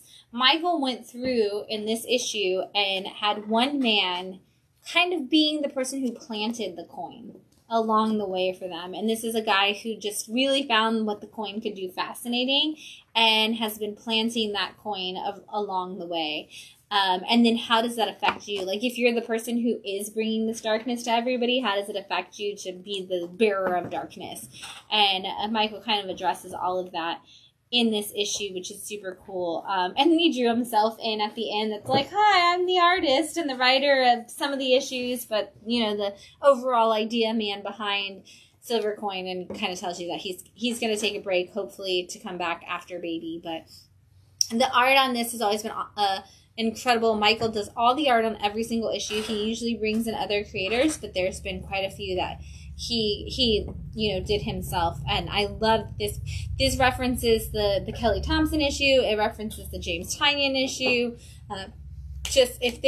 There's so many of the issues from the last 14 that he's kind of just like ran us through, which is a great way to go on a break / possible ending, to just say like, hey, these are all the wonderful things that have happened to us over the time. And by wonderful, I mean absolutely terrible and terrifying. If you haven't read Silver Coin, highly recommend you can pick up any issue and just start there. If you can find the James Tynion issue, definitely read that one. I love the Kelly Thompson camp issue. There's so many good ones. Jim Zdarsky, I think, did issue 1. Yeah, he did. Yeah. Speaking of issue 1s, from Red 5, we have Dead Kingdom. Did you read this one? I did. What'd yes. you think? Tell me about it. Obviously, when I see Red 5, I know it's a book that I have to read. That's why. And so this is a story kind of set in the time of knights. And we've got zombies. Which, if you didn't know, the Roman SPQR handbook for all of the Roman soldiers actually has an entire chapter dedicated to how to set up your camp in case the dead come back to life. Nice. So I'm 100% convinced that there might have actually been zombies during the Roman Empire, because why else would they be concerned with writing a whole chapter in their handbook on how to deal with zombies coming back from, like people coming back from the dead? Just saying. It's a whole thing. Go on. So I mean, this is basically there could be, something's going on. It seems like it could be a plague. So they send out a group of knights to go out there and find out what it is. And like in every zombie story, you find out there's zombies. There's zombies. But we have a knight who is known as like Peacekeeper, and that's insulting to the knights. They're very mad about the fact that he's the peaceful guy. Yeah. And yet, he is the one with the backstory that I can't wait to hear. Because they keep referencing whatever he did in this town to keep the peace. And I wouldn't know what he did. Yeah. I want to know why everybody's making fun of him when he seems like the biggest badass on the team. I'm totally in. But also, we've got that star-crossed lover story going on, because he's got a girl that he is in love with that he's not supposed to be in love with, and he told her in advance that she should get out of town. And now it's like, ooh, did she get out of town? Did she make it before this happened? I don't know, and it's Red 5, and you're going to do an incredible story. You wrote a story about pigeons that made me want to cry. It was so good. So I believe you can do anything at Red 5. And I am super excited to see where this goes. Yeah, same, definitely. Yeah. From a new publisher we've never talked about, Invader Comics, we have Back to Fairytalia issue 1. Yes, Invader Comics, I gotta say, great site. Invader Comics shipped all of their books in bags and boards. Superb start. Oh, wow. Holler at Invader Comics for putting your books in bags and boards. They also have a nice paper quality. They do have a really that great nice, paper quality. glossy paper quality. I was really impressed. So this is the story of a group of kids who sneak into the back of an area of an it looks like an abandoned amusement park, and they found this little doorway that takes them to Fairytalia, where they go on these crazy quests and fight all these fairy tale monsters. And there's only one rule to Fairytalia, and that is we don't talk about Fairytalia. Don't talk about Fairytalia, and of course, the stupid little white boy who got knighted. He has to go tell all the people that he's the ultimate white boy in Fairytalia. And he fucking ruins everything. And they had to shut it down. They're like, hey, this guy who's like the gatekeeper to Fairytalia, none of it's real. And he's actually just been diddling these children. And it creates this whole mess. This whole mess. Zach, I want you to read this because they are convinced, because he tells his parents, he tells a counselor, he keeps talking to all these different people, and he keeps holding to the fact that his story is true. So he ends up getting sent to a home for children who have mental illnesses. And the whole time he's in there, he's like, no, I went to this place. And he keeps telling these stories about this incredible place. And it shows what happens to all the other kids who believed in this magic as well. And kind of their whole lives got flipped upside down because of his decision to tell somebody. And we see these other kids like in like little montages of their life. And then it fast forwards to him being an adult and them saying, look, you're never going to get out of here until you tell us you don't believe in Fairytalia. And he's like, fine, I don't believe in it. And it's such an interesting, like, this whole thing is going to be this psychological study, but also, like, now it's like, okay, so are we against using our imagination? Because the whole point was like, no, let children use their imaginations. And now this one kid who ruined it for everybody is like, imagination isn't real. And as somebody whose imaginary friend went on to star in a Hollywood TV show on the Disney Channel, I am offended by his reaction. Stop laughing at me. Phil, it happened. I have video proof of the fact that he was on TV. It's a thing. This is not 2 bottles of wine talking. That is actually just sober Shannon telling you that my imaginary friend was on TV.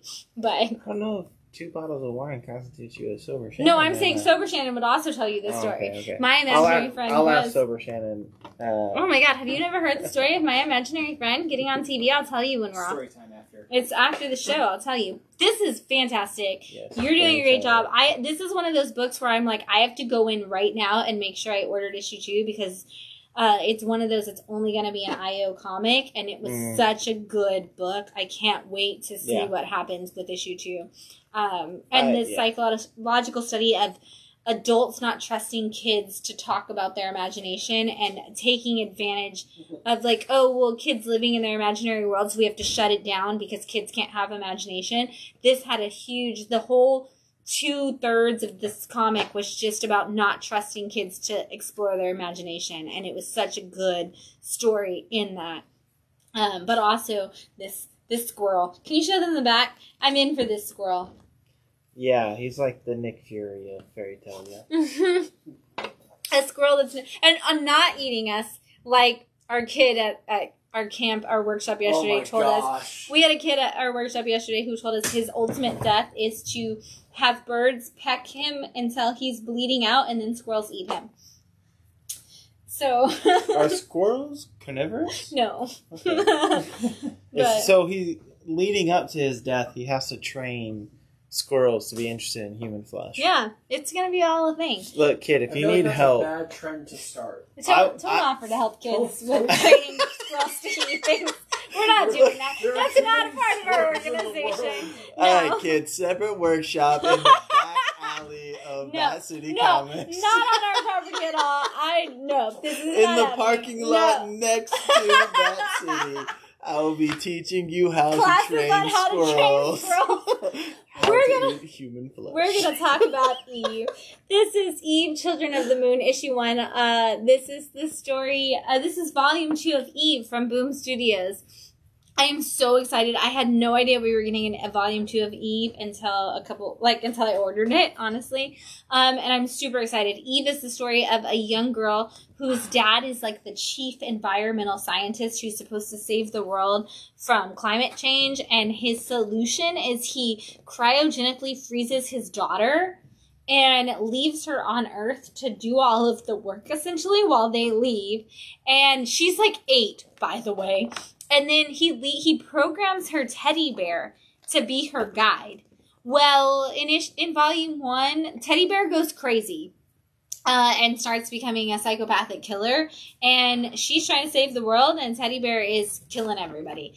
Great story. Fantastic. Now we're at volume 2 of this, and Eve has found more of her family, essentially. And she is trying to help the world, and she's reaching out to all these kids and all these other people who are actually still on the earth, and she's trying to help them rebuild the earth. And in this particular issue, we come across a group of people who specifically have it out for Eve. And after all that she's been through, there's an entire group that thinks Eve is a traitor, and they know of her, and they've been studying her, and the reason that they have not taken her assistance yet is because they hate her, and they want to destroy her and her teddy bear. I love this book. It's great. It is actually written by a gentleman whose wife is a climatologist. Okay. And so it was one of those, like, I've always wanted to write a story for my kids about climate change and like what like she does. And so it's fully based in a lot of science. It's one of those comics where it's like, ooh, this is a great opportunity to talk about the actual science behind things, while also giving a woman of color and a child of color a great opportunity to be the central character in a story. It's been so good. If you haven't read Eve Volume 1, we have it. We're going to talk about it in a second in our trades. But yes, you should definitely read it. Up next, we have issue 1 of Alpha Betas, which is the first book on the new Whatnot publishing line. Yes. They have now gone from online sales and auctions into the world of publishing. Which you may know if you've been to any of the big conventions in the last couple months, like New York and things like that. They had a huge booth to talk about all of their stuff, and this is their first of many. They have, I think I've already ordered like 2 or 3 titles from Whatnot. This is written by Kyle Starks, who we love from a lot of different books. But yes, what's going on in this book? So this is the story of 4 friends who like to play video games, kind of your questing Call of Duty style games. And in this game, they discover that there's a wall in the game that tells them, hey, you can't go beyond this point, stay away from this point, there's no need to go here. And that kind of opens up a very interesting, there's a lot more going on in this video game than we were expecting. But yeah, you kind of get like your 4 kind of goofy friends. This reads to me very much like Rick and Morty, but more on like a Family Guy side. Yes, so, that's fair. What's Seth MacFarlane? It's like if Seth MacFarlane took over Rick and Morty. Yeah, it's they at one point they sing a song about shooting the bad guys in the butts. They do. They sing "Shoot 'em in the butts." But yeah, and so now we're gonna kind of see these 4 kids now maybe have to become the reluctant hero. But yeah,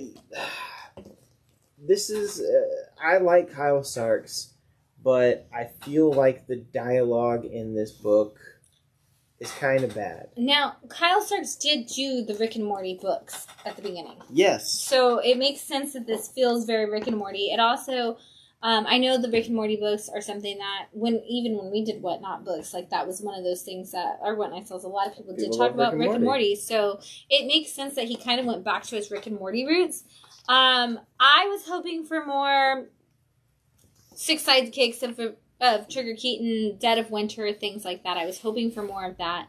We definitely got more of the Rick and Morty side. But also, it doesn't it does feel like they kind of aged it down a little bit too. But it's still kind of crass humor, kind of like you said, like it almost feels like a Family Guy in the level of it.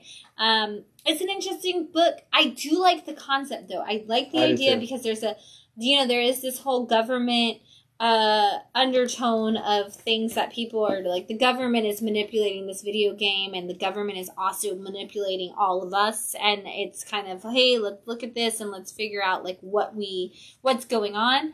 I'm interested to see how that side of the story plays out, but I want to see if it's going to actually play out or if it's going to be a joke that they write off in the next issue. Yeah, I am curious to see where this goes, and I'm actually more intrigued by the preview of another one. But like, let me read you some of this dialogue, because this is a joke that I've heard in so many animated shows. But it's this lady who's kind of the head of this corporation talking to one of her cronies, and she goes, "Yes, I'm fine, Steven. I'm just under constant stress, and my husband lately has a better chance of discovering cold fusion than finding my G-spot." I've heard that joke a million times, to the point where when I heard it in this, I was like, all right, whatever. Yeah. But that's the kind of humor you're going to get, where it feels like it's very recycled. It feels like a lot of jokes that you've heard a million times before. But the concept is there. Right. The concept feels Kyle Stark's. The dialogue doesn't. And actually... Okay.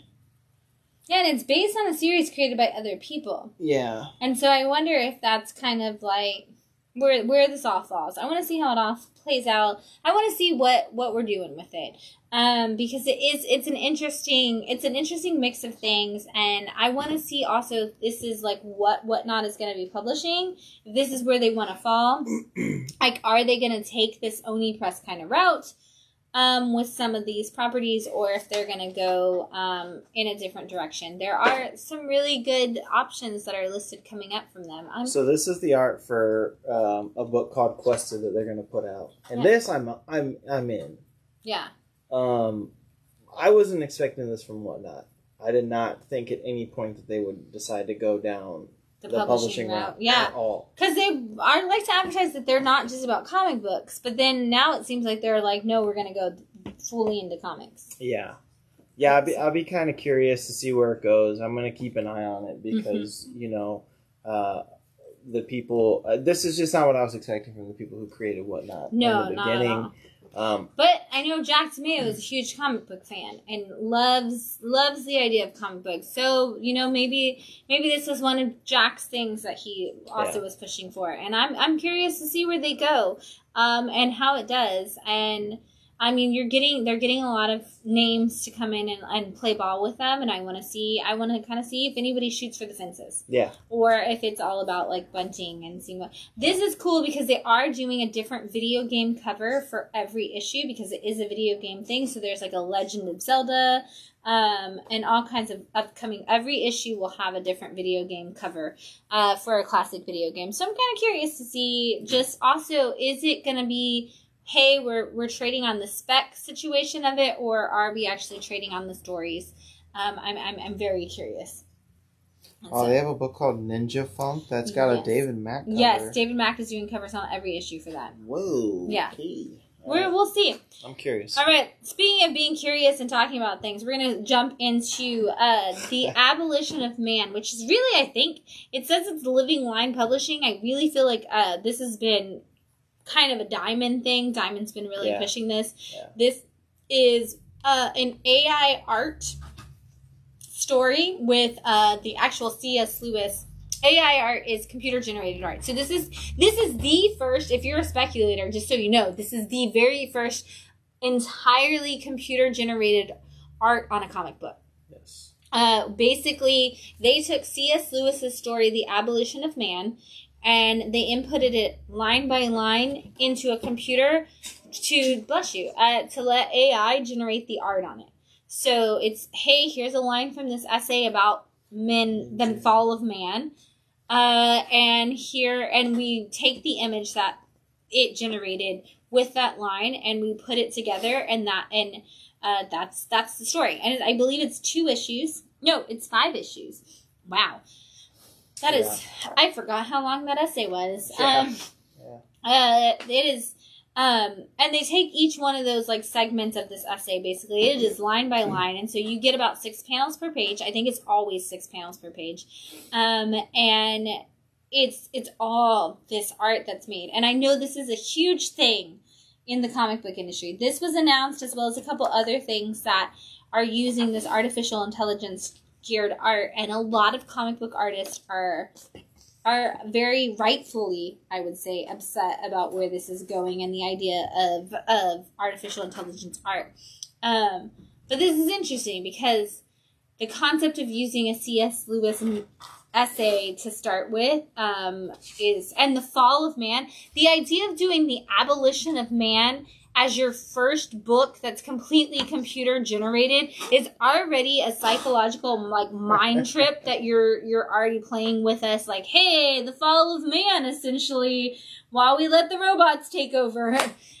This is kind of how that felt. But I don't know, how much did you absorb of this? What are your thoughts? I didn't read a single line of this because I remember reading that C.S. Lewis book in high school and thinking, this is awful. And I never need to read it again. Why do I honestly, I don't even think I read the whole book. I think I spark notes the second half of that thing.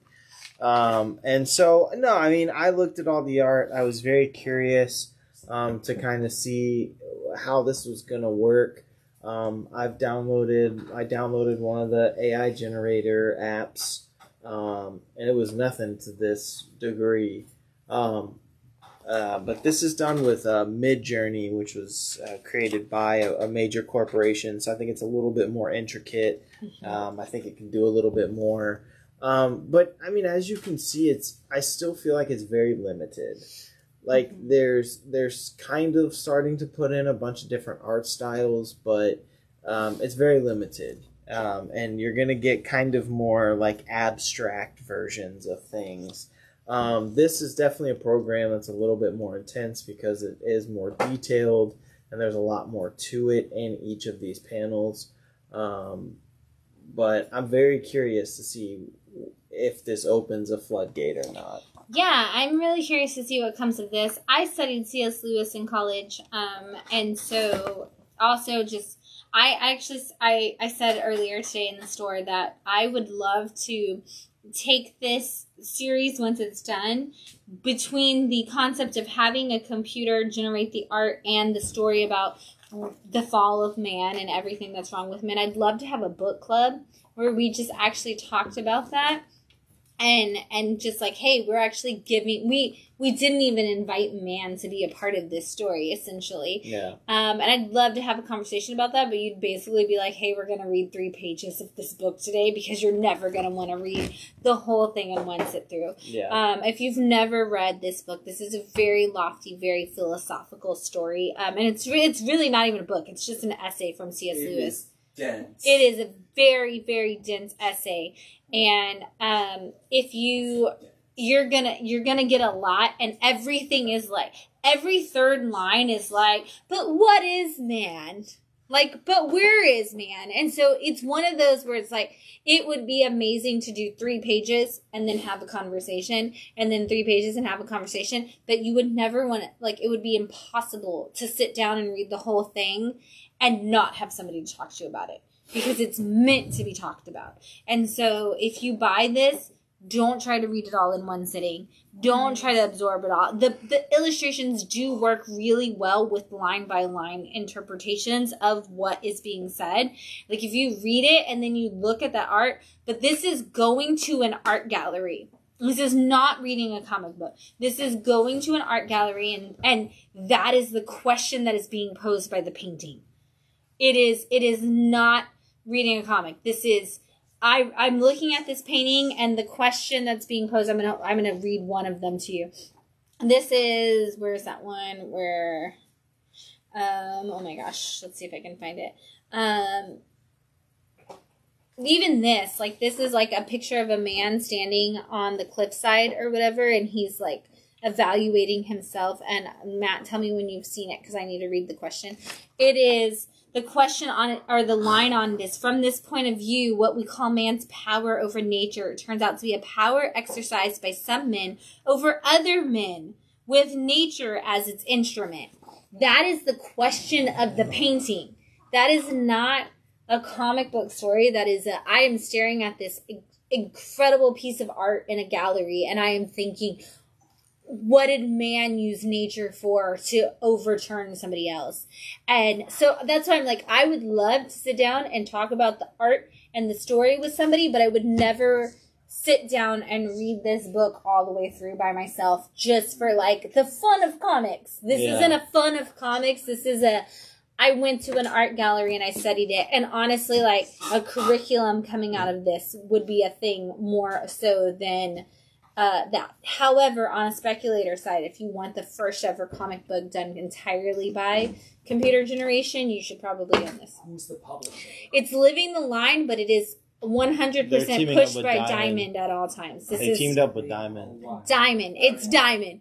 Diamond. Diamond is running so many ads for this right now. Yeah. This is... Does it even say that they're part of it? I don't know if it does, but it is all over their personal, like, the website is... It was like a banner ad. It's banner ad every day, all day on Diamond's page. It doesn't even say... Oh, yeah. Yeah. It's distributed exclusively by Diamond. Mm-hmm. But the publisher is Living the Line. Yeah. So it's a great conversation. Honestly, Matt, if you want to have a read through together, I'm in to have this philosophical conversation. I have a lot of conversation that I would love to have about C.S. Lewis in general, because hard pass. I have a... You like C.S. Lewis? Love C.S. Lewis. This is why I don't hang around the shop as much. One of the best. I have an English degree from a Christian university, and I'm going to strongly disagree with you. But if you like... Strongly disagree with his love for C.S. Lewis? No, but I was talking, I think, to Zach about this earlier today. I took a Christianity and literature class, and one of the things that we did is we dissected the book that everybody knew was overtly Christian. So for C.S. Lewis, we talked about Narnia, and then we read something like Out of the Silent Planet, which was a sci-fi novel by C.S. Lewis, and we talked about how a person who we knew was overtly Christian and put those philosophies in this one book that everybody knew. What did they do in this book that people didn't necessarily know and wasn't the one that everybody talked about? And we talked about how those kind of philosophies still show and internally versus overtly, and what the writing put into it. And so that's why I'm like, I would love to have a conversation about this book in detail with you anytime, babe. This art is very Dave McKean. If you like Dave McKean's stuff, it's very Dave McKean. I see that a lot. But it was created by a computer. But created by a computer. I can't believe that they created this based off these by those lines. It's like you inputted the line and then you told that story. It's a fascinating journey. Again, read it in pieces. If you try to read it all at one time, you're not going to love it. Yeah, or just look at the art. And then use it as a pensive question. Like, look at one picture a day for the next 300 days or something. Lastly, in our new books this week, our hot new titles. I feel like we don't have the CD anymore, so I have to remind you that we're talking about hot new titles. This is a one-shot, possibly like a backdoor pilot to a series. Maybe. I could definitely see how it's a setup. Called Hyper Aware, and this is by Jonathan Hedrick, which, might I mention, Jonathan Hedrick, who is the author of The Recount, will be here in December with his wife Francesca, who is the artist on Stake. So we are having a beautiful scout experience with one of my favorite writers and one of my favorite artists coming together. I didn't even know they were married until they asked if they could come together. Jonathan wrote this incredible book, and here we are. And that's your secret, that they're coming in December. Can't wait. Full announcement coming soon. I know, where's the announcement? But tell them what this is about, Phil. So this is a story of 3 people who are on a spaceship together, and the guy who is the captain kind of pushes buttons, and you find out that maybe there was a bit of a love triangle taking place on this spacecraft So it kind of goes through, and she talks about how she feels guilty, and but at the same time their life's at stake because the ship has taken a ton of damage, and so they got to make some tough decisions. And let me just say, there was a good chunk of, I don't think I can show that. There wasn't any technical nudity. I could not tell where this book was going, and once the whole love triangle was revealed, I was like, I don't really think I care for this book. And then how it ends, I'm like, oh yeah, totally. Yeah, I was like, oh, okay, there's a love triangle, and I kind of fell off, and then it was like, hey, we're doing this thing, and then the thing happened, and then it twisted again, and I was like, freaking Jonathan, every time that man gets me, here we are, and I was like, where are you going with this? And it's so good. I don't want to ruin it, because everything that happens in the back, third of this book, I was like, wait, we're doing this. Okay. Such a cool twist at the end. Source Point is one of those publishers that we love. Love to see it. I love Jonathan, and I love the things that Jonathan creates. I think Jonathan has this mind that's full of these amazing one-shots, and then great series, which if you didn't see the announcement this week, we are officially getting a volume 2 of The Recount.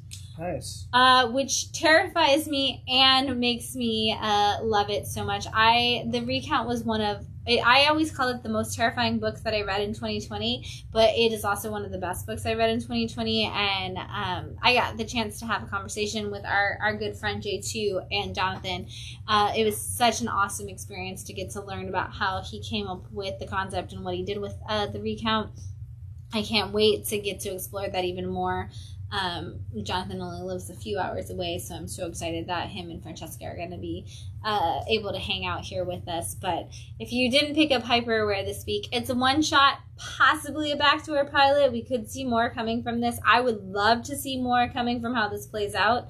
And if you did pick it up, I'd love to know what you thought, because Source Point's kind of leaning into these one-shots and doing a lot of these recently, and I want to see even more. Yeah, Hyperaware, one shot allegedly. All right, so we got a pick of the week, some picks of the weeks. I'm gonna let you start. Speaking of a Source Point one shots. Yes, we have Tough Stuff, which is basically an 80s action movie filled with drugs and violence and craziness, but it's if your lead character was a cat. I literally read 2 pages in this book and then said, this is Phil's pick of the week. And here we are on Sunday. And what is it? It's the pick of the week. The moment I saw people posting about it, I knew it was going to be a pick of the week. It's wonderful. I mean, you essentially have the main character, Tough, who loves drugs. He loves drugs. He wants to get his life together, but he just loves drugs. But doesn't like to buy them. Likes to find them. Yeah. Because he's a cat, so he forages. He likes to find them, but what's happened is there is an infection, kind of a plague that falls upon this city, and it's kind of keeping him from doing his drugs. And so, of course, he's got to go out and shoot his way through. And his girlfriend was mad that all he does is drugs and he doesn't get a job. So he gets a job. He tries. He tries to be a responsible citizen. But in the process of doing that, he finds the people who are causing the drugs to disappear from the city. And not in a good way. They're like gang members. They're like an Italian mob who's trying to stop. They want to control everything. And Tough is not on my watch. Yeah. Also, key point, Tough is the only cat with a metal arm that includes a human thumb. Well, it's a human hand. It's a metal human hand. So he has opposable thumb. So he has one opposable thumb. One opposable thumb. Which is all you need to hold a gun. According to Tough. Yeah. I mean, it's got everything you could ask for, especially if you love those cheesy 80s movies that are just way over the top. I want Nicolas Cage to voice Tough in a movie so that you'll die. Oh my god. That's all I could ask for. It would make your lifetime, and it's fantastic. It was a lot of fun, honestly. Like those are...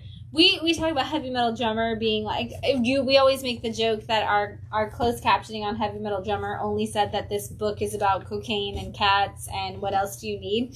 But this is actually literally a story that is just about a drug-doing cat and who is an 80s action star. There's also a great little scene. I'm not going to say what it's about, but there's a little scene where a couple of characters take ecstasy together. And it's great. Yeah. It's just... This is what comics is all about, if I'm being entirely honest with you. This is why I wake up and read comics. I was laughing so hard because I started reading like random lines out loud to the store, and Josh was like, yep, Phil's pick. And like everybody was like, oh, are you reading Phil's pick when I would read a line from the comic? And I'm like, I love that everybody just knows, because it's also a cat. And if you don't know Wednesday Phil, you don't know that like his best friend in the whole wide world is a cat. And that's not a joke. Like, your best friend in the entire world is a cat. Like, and so anything that stars a cat is automatically top tier. And then you make it an 80s action film about a cat with an opposable thumb, a mechanical arm. Like, he's like Winter Soldier in the 80s. But also he's obsessed with drugs. And the whole thing is he just wants to get his drugs back. And it's great. It's hilarious. It ticks all the boxes. Right. Everything Twice. that Phil needs. Totally. It's like someone went and ticked all the boxes and then someone went back over it. And like highlighted them. Yeah. Yeah. I was like, I don't know if you could tell these boxes were ticked, but... And then it's by Source Point. On top of that, it's a Source Point book. So it's like, oh, Phil's in. Phil's 100%. Yeah, this was everything I could ask for in a comic. Yeah. Plus more. Like there's so much. It's so much fun, and it's thicker. It's probably like 48 pages. Yeah, it's long. And I'd like to see more of this, and I think we will. I think we're gonna get more Tough Stuff. I think it said like Tough Stuff will return. Well, it says he's gonna return by going to rehab. Yeah, like, he's coming back to go to rehab. I want to see Tough Stuff go to rehab. Do it. I'm here for it. No, I'm here I want to see more drug abuse. He's not gonna get better. No, and that's why I want to see it. I want to see it. Yeah. And speaking of things that tick all the boxes for people, also from Source Point. Apparently, the pick I didn't either. Apparently, pick of the week is just Source Point. Yeah. Shout out to you, Source Point. Yeah, always doing some stuff. This was a book that I read it and was like immediately, this is my pick of the week, and I was like, Phil, add this to your must read pile. This is issue 1 of Postmasters, and for me, I am the opposite of Phil, I guess, if you go off of the Tough Stuff thing. I want that, like, I want you to talk about politics. I want you to get philosophical in your book. But, like, if you do it through action and a really cool story, who also features a badass female, I'm 100% sold. And Postmasters checked all of my boxes immediately. It starts with literally talking about the COVID pandemic and how a lot of people denied the science of it and didn't want to follow through with everything. I guess they don't call it COVID, they just call it a pandemic. A flu-like pandemic that sped through the world. And because of that, they had to set up certain sections of the world for people who didn't believe in it. And then those people basically became like zombies from the virus. And things get out of hand, and the only people who still travel between the world, like the different cities as well as these outlying certain communities, are the mail people who are delivering packages. And I thought of you, Phil, because I was like, Phil, as my FedEx driver, would continue to deliver packages through all of this stuff, because you're the only FedEx driver I know who delivers on weekends and actually makes your deliveries. But we followed this one particular person who actually, like, he followed all the rules and yet still ended up possibly completely immunocompromised from the whole situation. And yet he became a postmaster, which they basically consider a suicide mission. And he is the best that they have. He goes to all the dark places. He is willing to fight anything to deliver the mail. And in this particular issue, he is handed a letter and is told he has to deliver it, and where they're sending him is known as like the most dangerous place, and he may or not make it out alive. We see him face a bunch of people who are here to kill him, and all of the stuff gets dangerous, and we introduce our new character before the end of the book, who is the most badass of all of them. I love her. She's incredible. I can't wait to see anything about her in the next issue. The thing for me about this book is that it's very manga, both in the style of art, but also in the style of writing. It Absolutely. feels very much like I'm reading a manga. And I like everything about it. The main character, 32, who's just running around being a total badass, but all just to deliver mail. Yeah. It's a really great book. It has everything I could ask for, and much like you, the last few pages where we introduce this new character is just like, it's great. I was like 2 pages in where I was already like, this is my pick of the week. And then it didn't take long. Got to the end and was like, I have made an excellent choice. Yeah. Like, this is a great book. 100%. When you get to those last few pages, you're like, there's no going back. I'm 100% sold. But you're right, it does feel very manga. And I'm not normally a manga reader, but this, it does feel that way, and I was really drawn. Like, it's immediate character development that I was like, whatever this guy's doing, I'm following him. Like, I'm in for it. Yeah, same. But, I mean, the art on this book is great. The storytelling is great. I like the world that's being built here. It's a lot of fun. It's great commentary on the COVID pandemic and kind of very interesting because also too, like, there's comments about how like the pandemic was just the beginning of it, and there's also kind of like this like it kind of leads to a lot of other things, and like the government falling apart and like society not trusting anybody again. Like, it was very much somebody thinking about where this could go, not necessarily where it did go, but where it could still go.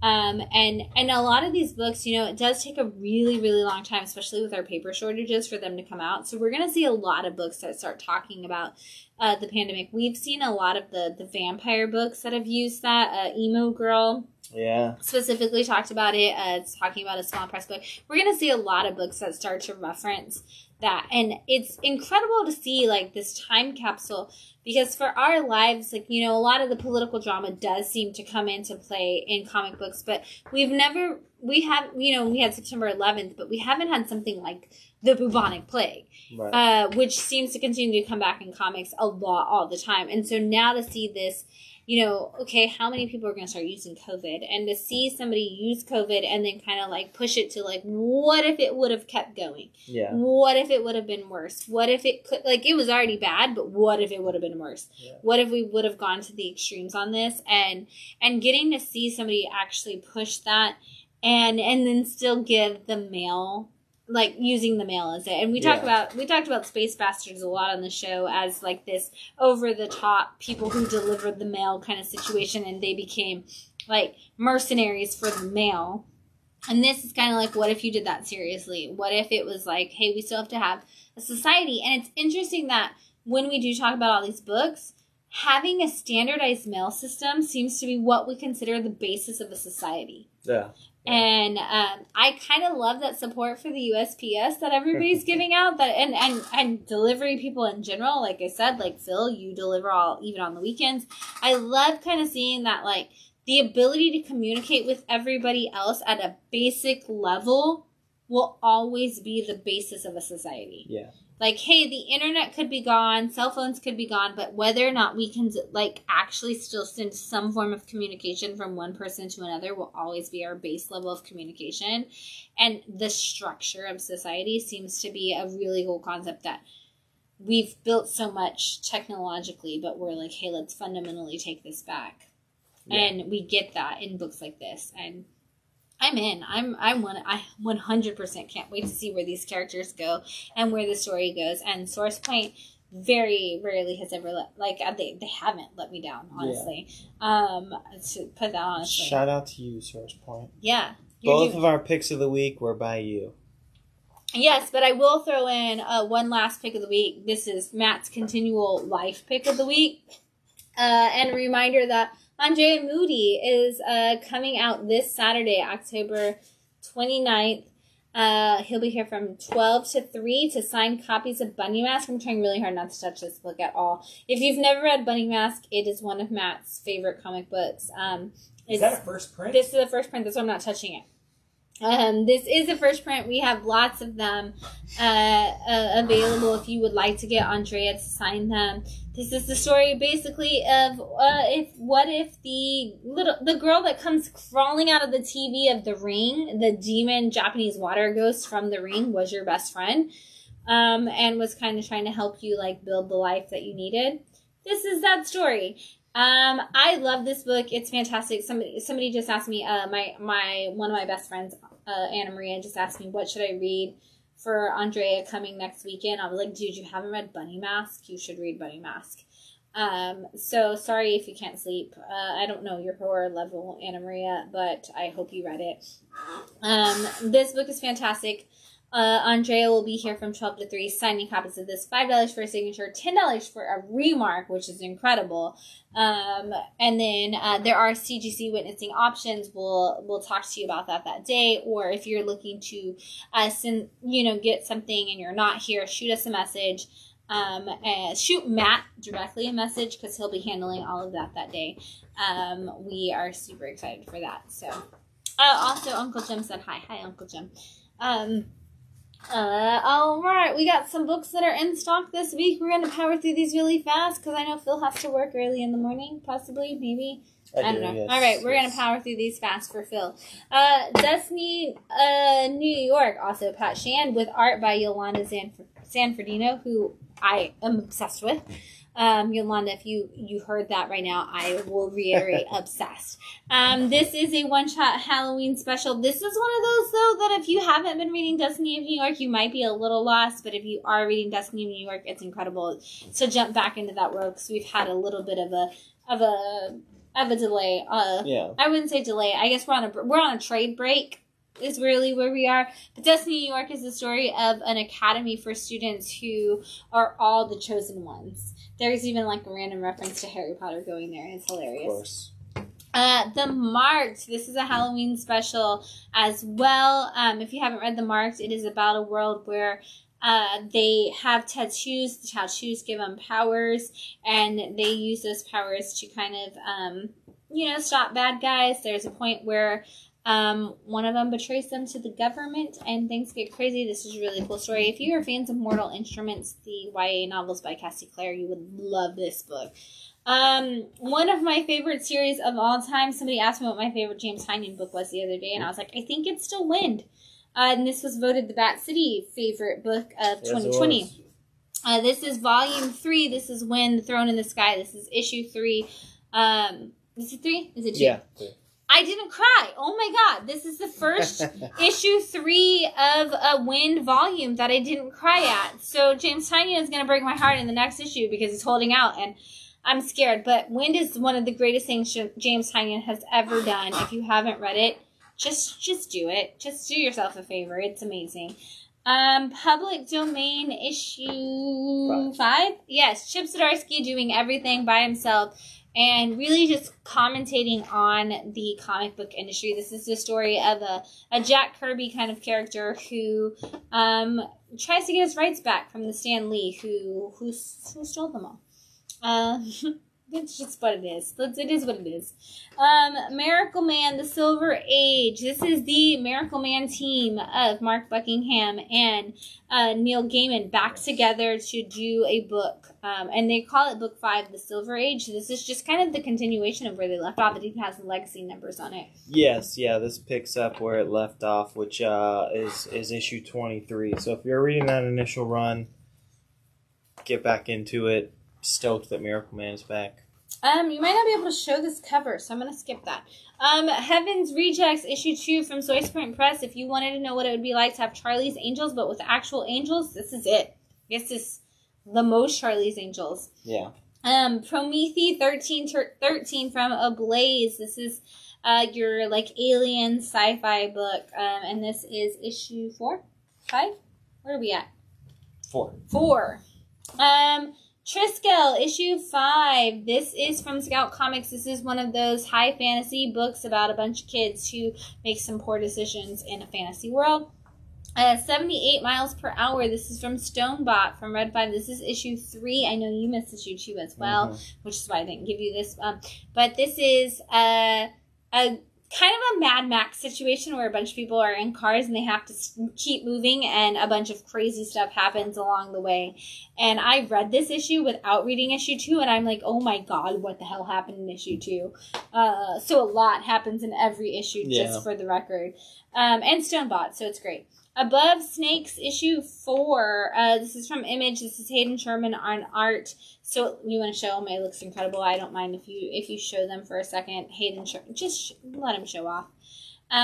This is about a guy and his crow friend dealing with some stuff. And Josh, I said, oh, I'm reading this book. And Josh was like, is it the crow sex book where the crows were trying to mate? And I was like, no, that's Above Snakes. So, you know, if you want to see some crows fall in love with each other, it happens in this book.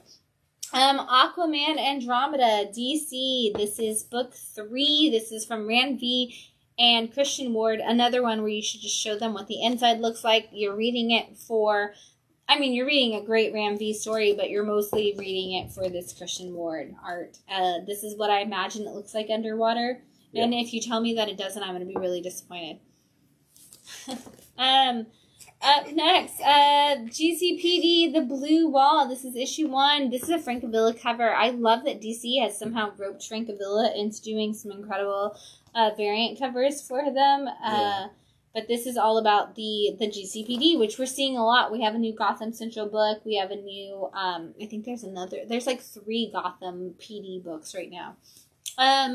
The Rogues, issue 4. Oh my gosh, this is, all of the Rogues Gallery from basically the Flash universe, led by Captain Cold. They're all old, they all have retired, and they're all doing one last job, and that job is to rob Gorilla Grodd of all of his gold. It's been a while. It's been a while, and it's Joshua Williamson. So for you Flash fans that miss Joshua Williamson on Flash, this is your way to get your fix, and it is beautiful. Joshua Williamson showing off. DC Deceased War of the Undead Gods. If you missed your Tom Taylor Deceased, you are back, and this is on issue 3 of 6. DC versus Vampires All Out War. This is issue 4 of 6. If you want to know what Deathstroke and Azrael are doing with Mary Marvel during all of the vampire drama that is going on, here's how you find out. Spoiler alert, Azrael has ruined everything. Shocker to nobody at all. Batman, One Bad Day, Penguin. This is the one shot for Penguin. I know a lot of people are really looking forward to it because the Catwoman one is coming up soon, which is like Teenie Howard, and it's going to be great. But yeah. Captain America, Symbol of Truth, issue 6. This is the Falcon side. This is the Sam Wilson Captain America, and this is the Jeff the Landshark cover. I don't care what anybody says. The Jeff the Landshark covers are the greatest thing that Marvel is doing right now. Alien issue 2. Goodness gracious. We have had a ton of Alien titles coming from Marvel. They're great. It's just like the Alien movie franchise. I never know which one has an S and which one doesn't. Yeah. Avengers issue 61. If you're keeping up with your Avengers story from Jason Aaron. Batman the Knight from Chip Zdarsky. This is the end. That's it. 10 of 10. But don't be confused because Chip Zdarsky's actual Batman title is still ongoing. Batman's World's Finest from Mark Waid, issue 8 is dropping this week, which I hear everybody is loving. That is one of those series that people are just always clamoring for. Black Adam, issue 5 of 12. Do not tell me anything about Black Adam in the comments. I don't want to know. Spoiler-free zone. Haven't seen a trailer. Know absolutely nothing about it. Don't want to know about it. Gonna see it tomorrow in theory. I know you saw it. Don't spoil it. I'm going to ask you a secret question later on. I know Gus Simone said it was good. Catwoman, issue 48 with this, oh my god, the variants on Catwoman. They have been killing us from day 1, issue 1 of this Catwoman series with some incredible art, and I love the story, and Teenie Howard on there. And I just ordered today, coming up soon, Catwoman versus Punchline. So Punchline is coming back. We're going to talk about that in a second. Dark Crisis, Young Justice, issue 6, I believe, of 12. 5 of 6, sorry. This is, we're coming to the end of Dark Crisis. I have actually already ordered issue 7, which is the end of the main title of Dark Crisis, so that's gonna wrap up soon. The Flash, issue 787.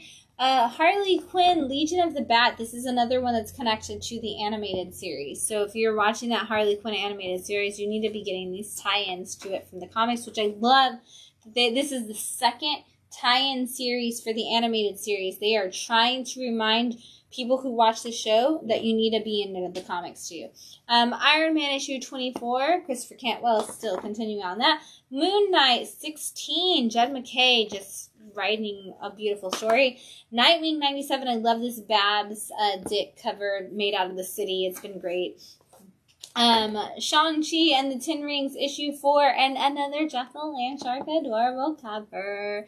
Jeff the Landshark's the best. Also, they did just announce, and this does not help comic book stores at all, but they did just announce a new wave of Jeff the Landshark. It's Jeff Unlimited on the Marvel Unlimited app. Stories are coming. Kelly Thompson, you do you, girl. You just keep writing those beautiful, like, silent Jeff issues. They're wonderful. Deadly Neighborhood Spider-Man has finally launched. I had to tell a kid earlier this year that I had no idea when this comic was coming out. It's here, issue 1, finally. Thor issue 28, actually written by Al Ewing. This is Venom versus Thor. If you are loving the Donny Cates Thor, this is really cool because and the Al Ewing Venom, this is cool. It's got a crossover. Al Ewing is writing it with Donny on plot, Al Ewing on script. Transformers Best of Grimlock. We've been getting these Best of Transformers books. Really excited about that. X-Force issue 33. This is another Judgment Day tie-in. And X-Men issue 16. We are still going with some X-Men. It's crazy. And then another book that we may or may not have in stock soon, but this is just really cool comic book news I wanted to throw in. This is Disciples AD, and it came to us, I believe the creator's name is in here, Michael Siegel. This is a book that Phil and I will be reading to check out for next week. This is our first self-published indie, like, small press book that's come to us in Bradenton. I'm very excited. We had a lot of small press creators whose books we carried and who did a lot of events with us in Austin. So if you're in the Bradenton, Sarasota, even Tampa, St. Pete's, and you want to have your book, like, in our stores, we'd love to talk to you about what your books are and kind of bring you in for some events. So if you want to send us PDFs or you want to bring us a copy, like this is the sample copy that we can check out from Michael. If you want to bring us a copy so we can check out your book, we'd love to kind of explore it, see what your book's about, figure out if it's something that people would love, and we'd love to kind of just get to know your book. And so, all right, we got some trades. Something is Killing the Children Volume 5 has hit the shelves finally. So if you want that volume, issue 21 through 25 of Something is Killing the Children, which you do, because that is the core of what Something is Killing the Children is going to be about. This is all Erica's backstory, but also kind of gives us a lot about the Order of St. George. This is your chance to kind of jump in on that and figure it out. Honestly, if you wanted to jump in on this volume, this is going to give you your history. Silver Coin Volume 2 is out this as well. I think it came out last week, but we were waiting to see if we had a copy, so we do now.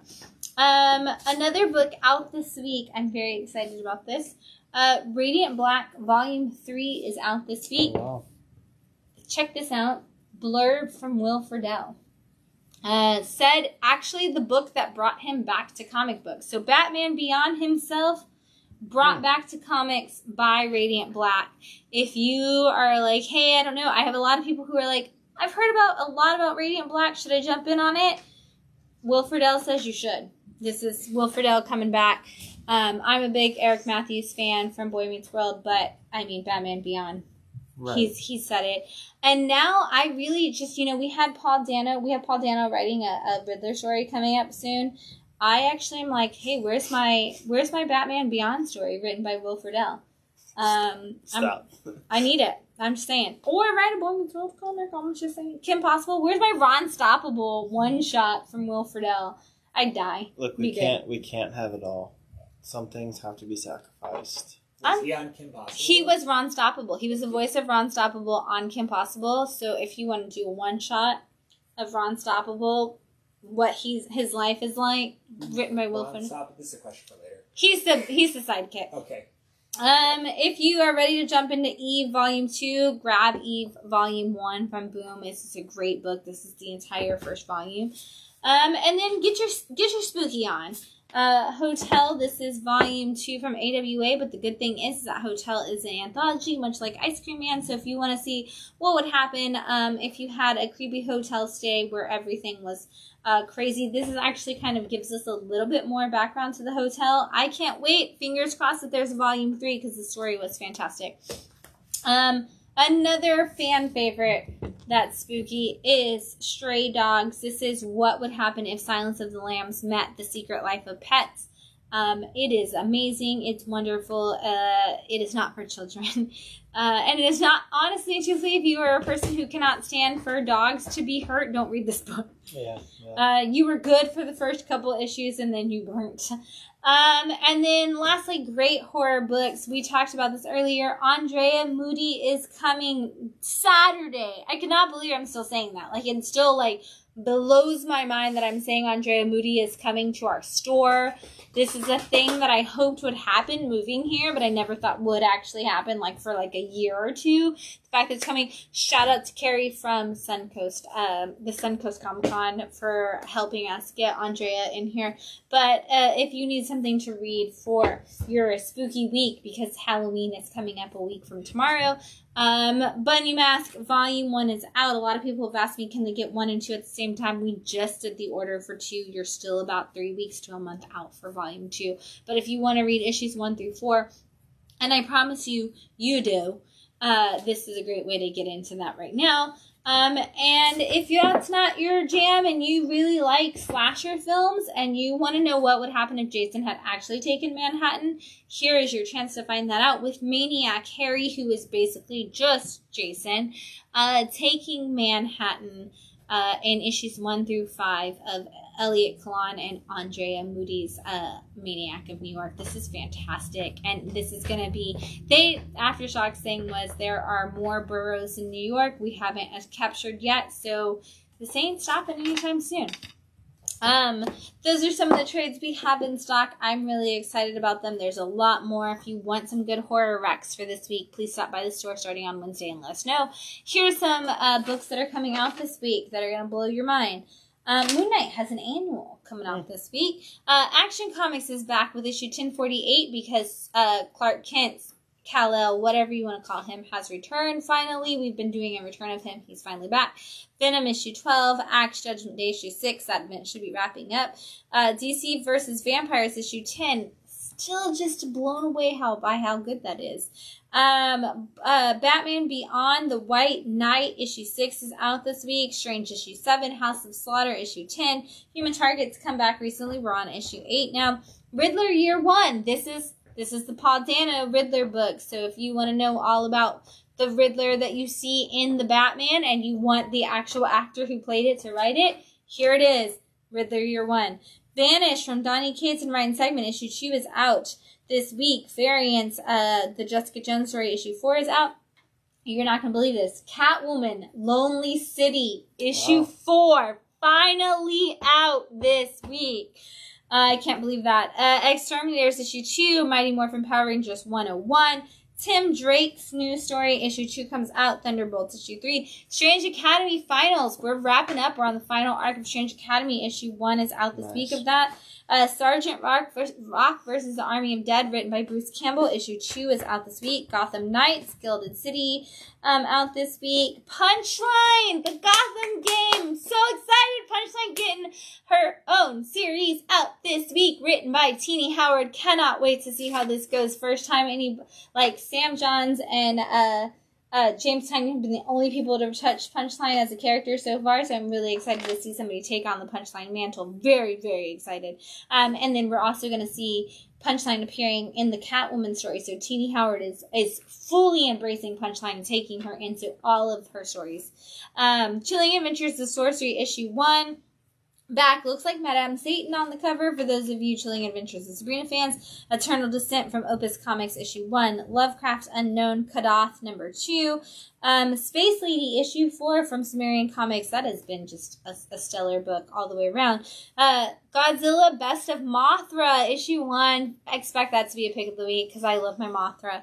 Caffeinated Hearts from Jonathan Hedrick with Your Sweet Downfall Boy on art. Oh, Stefan Cardacelli. Yes, super excited to see that. A Guardian number 1, Action Journalism issue 2, which we loved. Issue 1, cannot wait to see issue 2 from Oni Press. Justice Warriors number 5, which is the next to last issue of that Ahoy comic. Mega Centurions issue 4 from Scout the Argus number 1. Crash and Troy issue 3. Creep Show issue 2. I'm sold out of issue 1. Gonna have to look into getting more copies if you haven't jumped on, but it's anthology, so you can jump on at issue 2. Image number 7. I know a lot of people are getting ready for that future issue that's going to include the new James Tynion story. Stuff of My Nightmares issue 2 from R.L. Stine. Damn Them All number 1.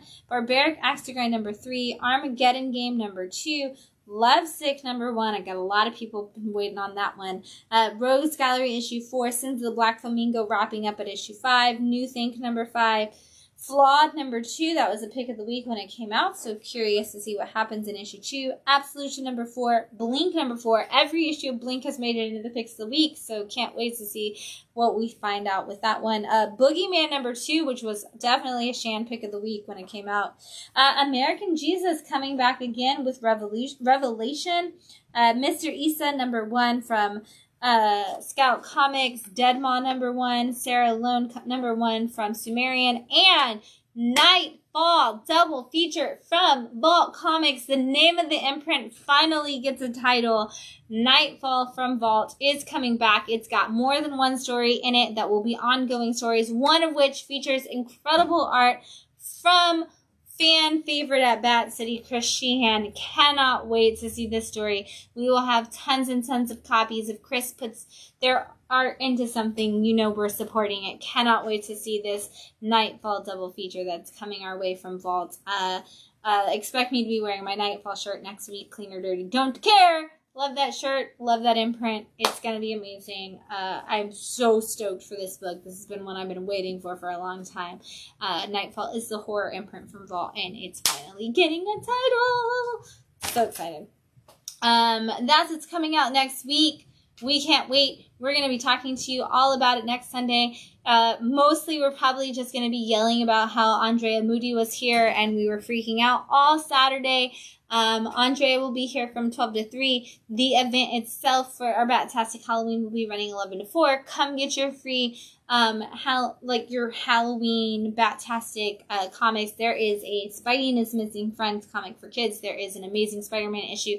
There is a Dr. Aphra issue. There is a Godzilla issue. There is a Strange Academy 1, I think it is, the other reprint that they're doing. There's going to be face painting. There's going to be candy. There's going to be a story time with our special guest. Andrea Moody is going to be here doing autograph signings and remarks. It's going to be amazing. There's going to be so much fun going on.